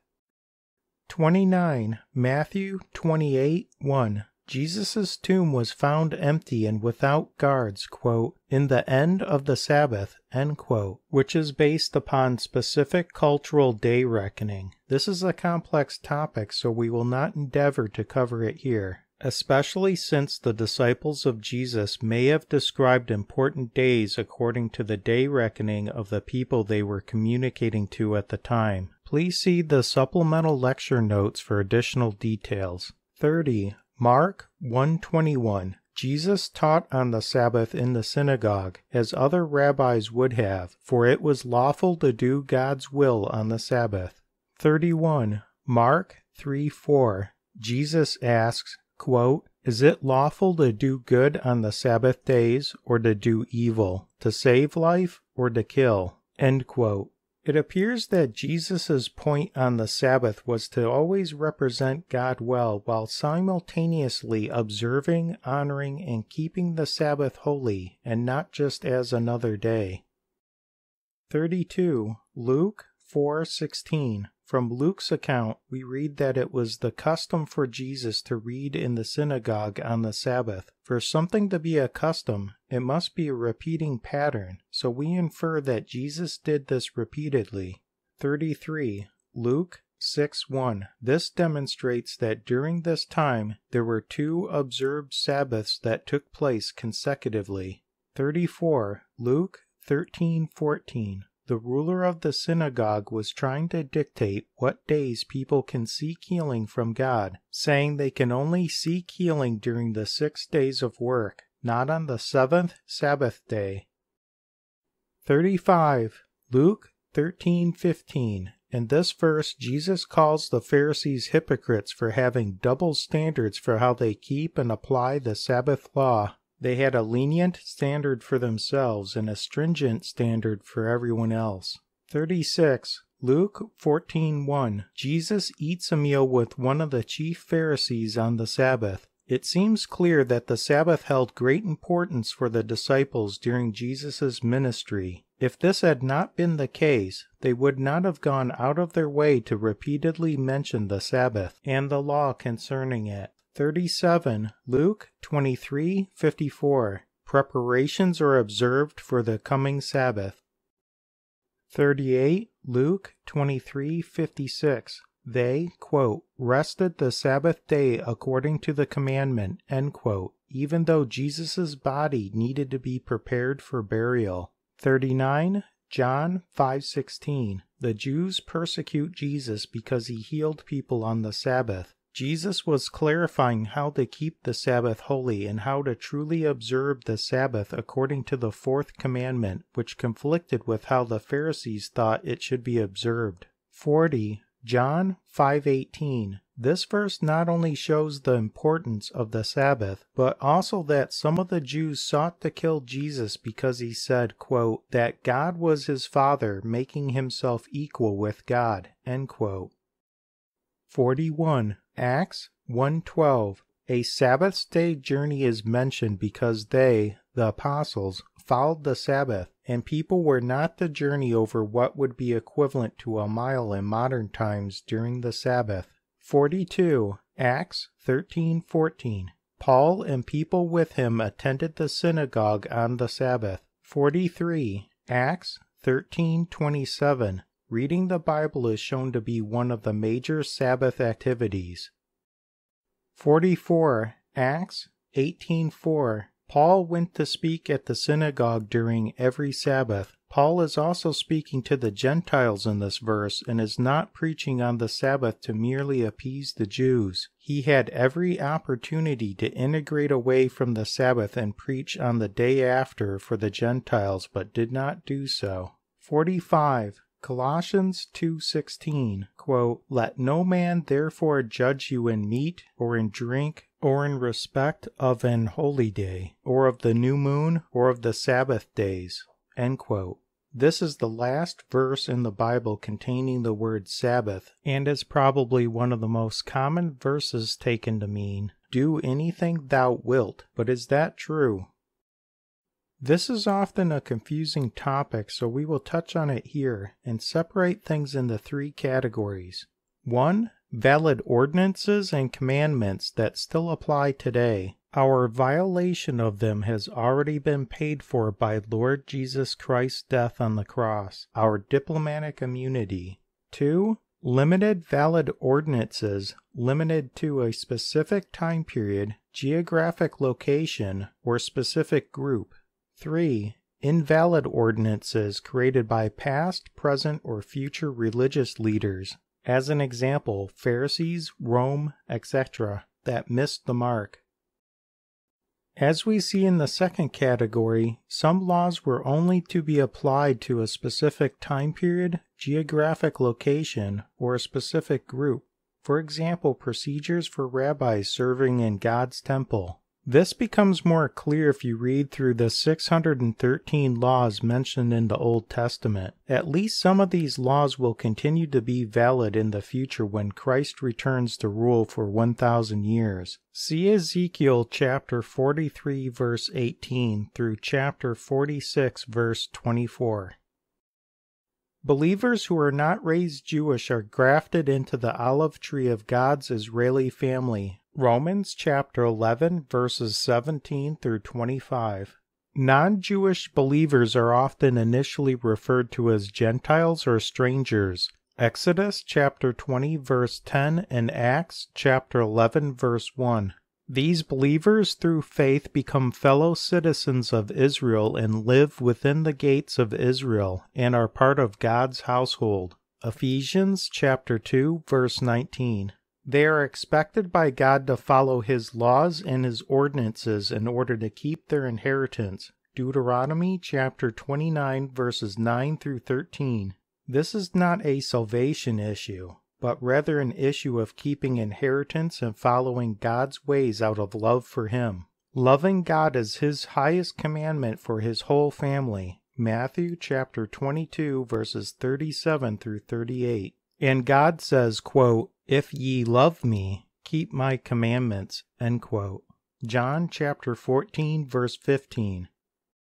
In Colossians chapter 2 verse 17 it says, quote, "Which are a shadow of things to come, but the body is of Christ," end quote.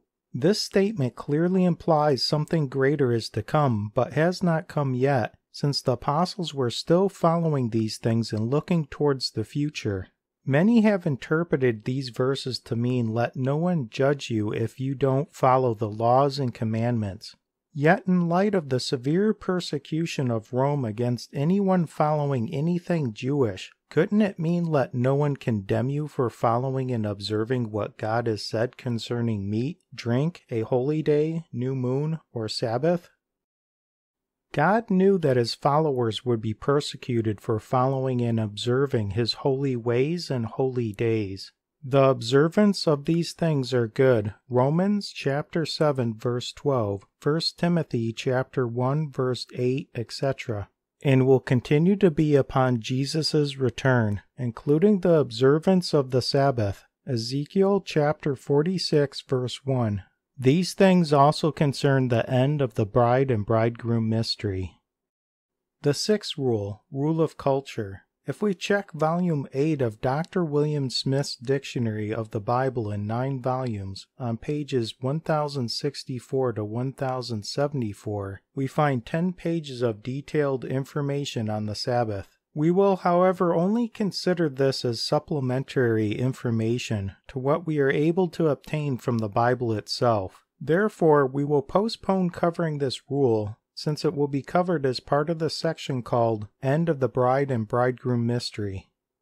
The seventh rule, rule of single interpretation. This rule has already been applied, and how we have applied it has also been checked and validated by others. Our previous understanding of the word Sabbath has held up to this rigorous process, and as a result of this process has added some additional details. The following is the meaning of the Sabbath as defined by the Bible. During 6 days work is performed. Exodus chapter 16 verse 26. At the end of the 6th day work stops, and on the 7th day physical rest begins. Exodus chapter 16 verse 26. The day is also holy and sanctified unto the Lord. Exodus chapter 16 verse 23, and is not to be considered as any other day. Ezekiel chapter 22 verse 26. The seventh day of the week has always been Saturday, not Sunday. Sabbath observance was started by God in Genesis chapter 2 verse 2. The first documented observance by people was in Exodus chapter 16 verse 23. Later, God wrote the Sabbath law into stone as a permanent fourth commandment reminder for the first time in Exodus chapter 20 verse 8. Lord Jesus Christ does not deny the Sabbath. On the contrary, he defines and clarifies its observance and condemns the Pharisees' double standard in regard to the Sabbath observance. Luke chapter 13 verse 15. Jesus, the apostles, and the disciples followed the Sabbath law both before and after Christ's resurrection. Matthew chapter 24 verse 20, Luke chapter 4 verse 16, Mark chapter 16 verse 1, Acts chapter 1 verse 12. The Sabbath will be observed when Lord Jesus Christ returns to reign for 1,000 years. Ezekiel chapter 46 verses 1 and 3. There are 0 Bible verses that say the Sabbath or Sabbaths have been done away with. See the Sabbath test chart shown here for details, which can also, of course, be downloaded for free from www.thetorchbearerseries.com. Just to be clear, we are meant to understand God's laws in order to realize how sinful we are and how much we are in need of a Savior to take our place for the punishment we deserve. We also have God's laws in order to know what righteous targets we are to aim for to become more holy. This is what Christ demonstrated in perfection and died in our place of imperfection so we could enter heaven. God's laws are not to be followed purely out of obligation to God, but instead, we are meant to aim to follow God's laws and His ways out of our growing love for Him, knowing we may often miss the mark. The end of the bride and bridegroom mystery. We can now decode the mystery of the bride and bridegroom by utilizing the information we have learned about the perpetual importance of the Sabbath, in combination with the Jewish wedding customs, plus a few other pieces of biblical information. For this section, we will use 2 separate documents, the end of the bride and bridegroom mystery document and the end of the bride and bridegroom mystery chart. We will alternate between the left side of the chart, which provides the traditional ancient Jewish wedding customs, and the right side of the chart, which provides information on how Jesus as the bridegroom and Jesus' followers as the bride is currently being fulfilled and will come to completion in the future. This information is available in greater detail within the end of the bride and bridegroom mystery page briefing document. The single and double-sided charts and documents are considered page briefings and are available as individual free downloads from the Torchbearer series website. First phase, first line on the chart, which is the traditional ancient Jewish wedding custom. The bride is located in marriage covenant. The betrothal is made. Payment of the purchase price. The bride is set apart, and a sealed agreement is made. On the right side of the chart is the prophetic fulfillment of Jesus as the bridegroom and Jesus' followers as the bride. The bride is located by the Holy Spirit and the marriage covenant is accepted. Jesus, the bridegroom, pays the purchase price on the cross. The bride is set apart and a sealed agreement is made. As you can see, we have a direct one-to-one relationship between the traditional ancient Jewish wedding custom and the prophetic fulfillment of Jesus as the bridegroom and Jesus' followers as the bride. Since the supporting Bible verses are displayed within this lecture and shown within 2 separate corresponding downloadable documents, we will focus on the relationship between the traditional ancient Jewish wedding customs and the prophetic fulfillment as we work through these 7 phases. Second phase, second line on the chart.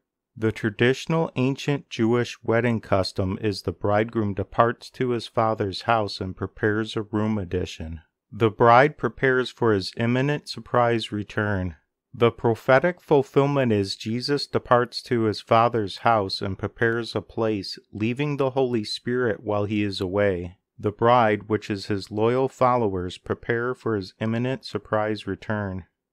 Third phase, third line on the chart. The traditional ancient Jewish wedding custom is the bride ritually cleanses herself physically and spiritually prior to the wedding. The prophetic fulfillment is the bride, Christ's followers, ritually cleanse themselves by physical baptism and spiritually by sanctification, which is focusing on becoming more holy prior to the wedding. The Bible has at least 84 verses on becoming holy. Fourth phase, fourth line on the chart.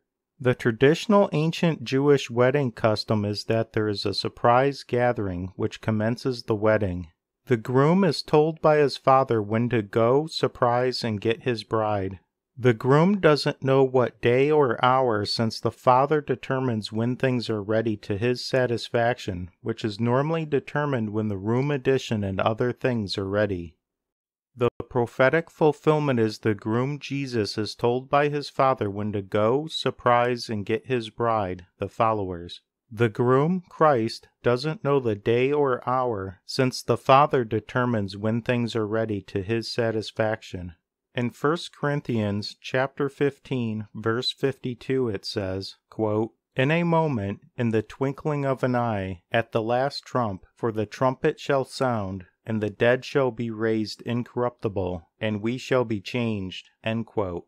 Then in 1 Thessalonians chapter 4, verses 16 through 17 it says, quote, "For the Lord himself shall descend from heaven with a shout, with the voice of the archangel, and with the trump of God, and the dead in Christ shall rise first. Then we which are alive and remain shall be caught up together with them in the clouds, to meet the Lord in the air, and so shall we ever be with the Lord." End quote. This event is referred to as the rapture event, which comes from the Latin word meaning to quickly snatch or grab and forcibly take away. Also in the traditional wedding, the bride is provided with a new last name, which directly corresponds to the new name given as a prophetic fulfillment as spoken of in the book of John and the book of Revelation. Fifth phase, fifth line on the chart. The traditional ancient Jewish wedding custom is a 7-day feast for the marriage supper, which in Hebrew also means 7 blessings.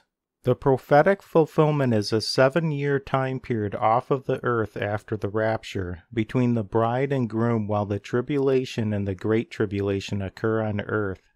The book of Revelation has at least 54 instances where 7s are mentioned. It appears that there will be blessings occurring in heaven while tribulation is occurring on earth. Sixth phase, sixth line on the chart. The traditional ancient Jewish wedding custom is, after the first 7 days of marriage, there is a concept known as the first year. During the first year of marriage, the couple, if possible, should never spend a night apart. They should never invite guests for Shabbat, which is another word for the Sabbath day, and a soldier should not go to war. The prophetic fulfillment is that the first year of the symbolic marriage to God actually lasts for 1,000 years. During this time, the followers of Jesus, known as the bride, will be residing with Jesus, known as the groom, in the millennial kingdom on earth. They never spend a night apart, during which time there will be no wars. This is the ultimate Sabbath rest of the Lord with his bride. Quote, "But, beloved, be not ignorant of this one thing, that one day is with the Lord as 1,000 years, and 1,000 years as one day." End quote. 2 Peter chapter 3, verse 8. Just as Adam died within one day, 1,000 years, when he ate the forbidden fruit, quote, "And all the days that Adam lived were 930 years, and he died." End quote. Genesis chapter 5, verse 5. Also see Genesis chapter 2, verse 17, Numbers chapter 14, verse 34, and Ezekiel chapter 4, verse 6. Seventh phase, seventh line on the chart. The traditional ancient Jewish wedding custom is that the additional restrictions are removed and normal marriage life begins. In the very first marriage, we are told that Eve was created as a helper to Adam, and that the two became one, which is elaborated on in Ephesians chapter 5, verses 22 through 33. This began a new adventure for the couple. The prophetic fulfillment is that when the beginning of the long marriage starts, when heaven and earth are remade, normal marriage life begins, a new adventure. Evidence for the bride and bridegroom mystery permeates throughout the entire Bible.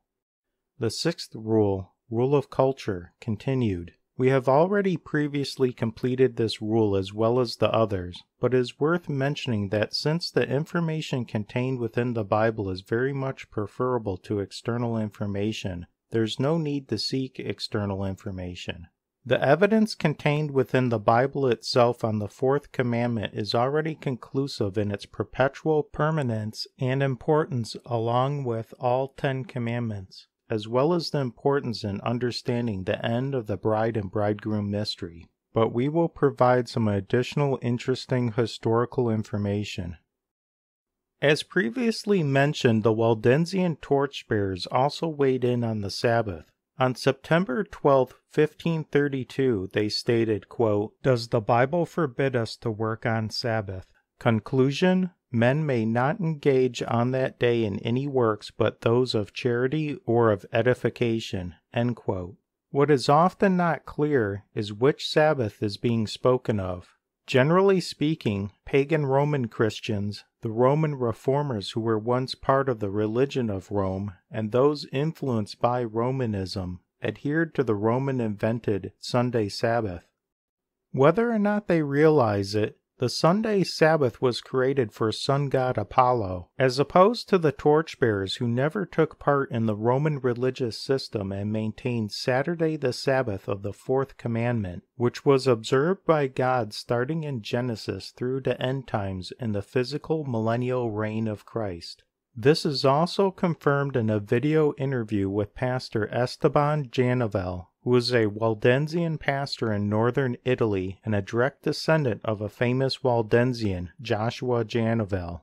When Pastor Esteban Janavel was asked if the Waldenses followed Saturday the Sabbath prior to their meeting with the Reformers in 1532, he responded, "Yes." He said in another interview that after 1532 the Waldenses hid this information, since it was an embarrassment that they had moved away from their original teachings handed down from the times of the apostles. There are many books that could be used as a potential starting point for additional in-depth research into the historical accounts of the followers of Christ observing the fourth commandment.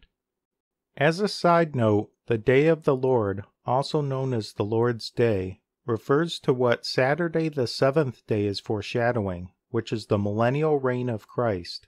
God's wrath against his enemies will usher in Christ's millennial reign. The Day of the Lord is never spoken of in the Bible as the first day of the week, Sunday. The beginning of the seventh millennium from the creation of the world is the beginning of the Day of the Lord. 1 day equals 1,000 years. See the biblical references for additional details. Also remember that the millenniums are not according to our Gentile calendar years, so the year 2000 AD or 3000 AD does not correspond to when Lord Jesus Christ will return and reign for 1,000 years. Even though we did not have the time to show the time-consuming process of researching Jewish culture in the Bible, you can see that the results have fulfilled the sixth rule of the 7 golden rules of Bible interpretation, which is the rule of culture. This cultural knowledge, in combination with the correct understanding of the Sabbath, has played a key role in the end of the bride and bridegroom mystery as it relates to past, current, and future events. In this third and final lecture session, we have provided clarification to the following 7 important subjects. Number 1. The 7 golden rules of Bible interpretation were presented as well as 2 examples of how they are used, which thoroughly demonstrate the importance of adhering to the rules. Number 2. Christian Torchbearer doctrines, the basic beliefs were shown with supporting Bible verses backing up each of them. Number 3. Justification. Acceptance of Jesus equals separation from the penalty of sin. Result, you become God's diplomat. Number 4. Sanctification. The Christian life equals effort to grow more holy like Jesus and separation from the power of sin. Result, you are God's diplomat. Number 5. Glorification. Point of death equals you are perfected in Jesus and separated from the presence of sin, gaining possible inheritance, rewards, and crowns. Result, you retire to heaven with God after your diplomatic duties. Number 6. 2 wines. Understanding the hidden biblical importance. There are 18 points we covered concerning wine in the Bible, including that the dictionary definition for wine had multiple meanings at the time the translators used it, and if this were not the case, there would have definitely been a conflict with God's holiness, which is the hidden biblical importance. Number 7. The Sabbath. The end of the bride and bridegroom mystery was revealed by using the 7 golden rules of Bible interpretation, which also demonstrated the importance of the Sabbath as it relates to Lord Jesus Christ's return.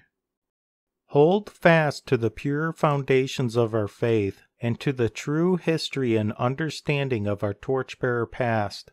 Until next time, we would like to leave you with 3 charts to ponder plus some additional information. The God Teaches Us chart, the worldly Jesus versus the biblical Jesus chart, and the Satan's counterfeit versus God's authentic chart.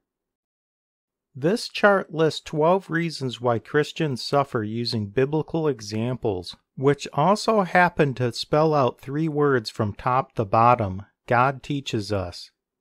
There is, of course, only one Lord Jesus Christ, and this worldly Jesus versus biblical Jesus chart was designed to get people to think about if they are sliding towards following a false Christ or gravitating towards the real Christ.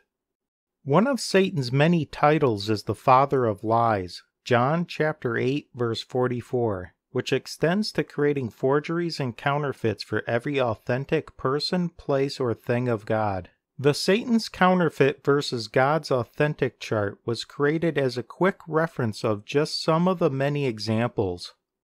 I strongly encourage you to diligently seek additional information if you are not yet ready to accept that God entered into our physical reality as Lord Jesus Christ in order to die in your place for your crimes and your sins against God. If you are ready to accept His sacrifice on the cross to pay for your crimes, sins, then say the following wholeheartedly out loud. Or you can say it to yourself in your heart if there's other people around. Dear Heavenly Father, I realize that I have broken your laws and have always deserved your punishment. Please forgive me of my crimes against you. I believe and trust that your Son, Lord Jesus Christ, paid for my sins when He died on the cross, and that I have been forgiven and cleansed of every crime I have ever committed against you. I welcome you into my heart and life to mold me into the person you meant for me to become. Please provide for me a new heart and mind that is always focused on your good and righteous ways. For my part, I will seek to know more about you and your ways, and to keep your ways, so I may have stronger faith, trust, and love for you and your ways that continues to grow with time. In the name of your Son, Jesus, the Christ, the Messiah. Amen. It's up to you to decide if what you learned is both reasonable and probable. Your possible next steps can be to download the additional free page briefings and share this information on social media, and/or re-upload this information to your own video channels. You can sign up for the free newsletter by going to the website, as well as doing your own research into the Bible using the 7 golden rules of Bible interpretation. You can also join us and others every Saturday the Sabbath at 7 p.m. Eastern Standard Time for live group discussions on a variety of topics. Please see the website for additional details. Until next time, May God always provide for you an open heart, mind, and spirit to follow Him and His ways above our own ways and above the ways of man. All credit, praise, honor, and glory belongs to our beloved God. Amen.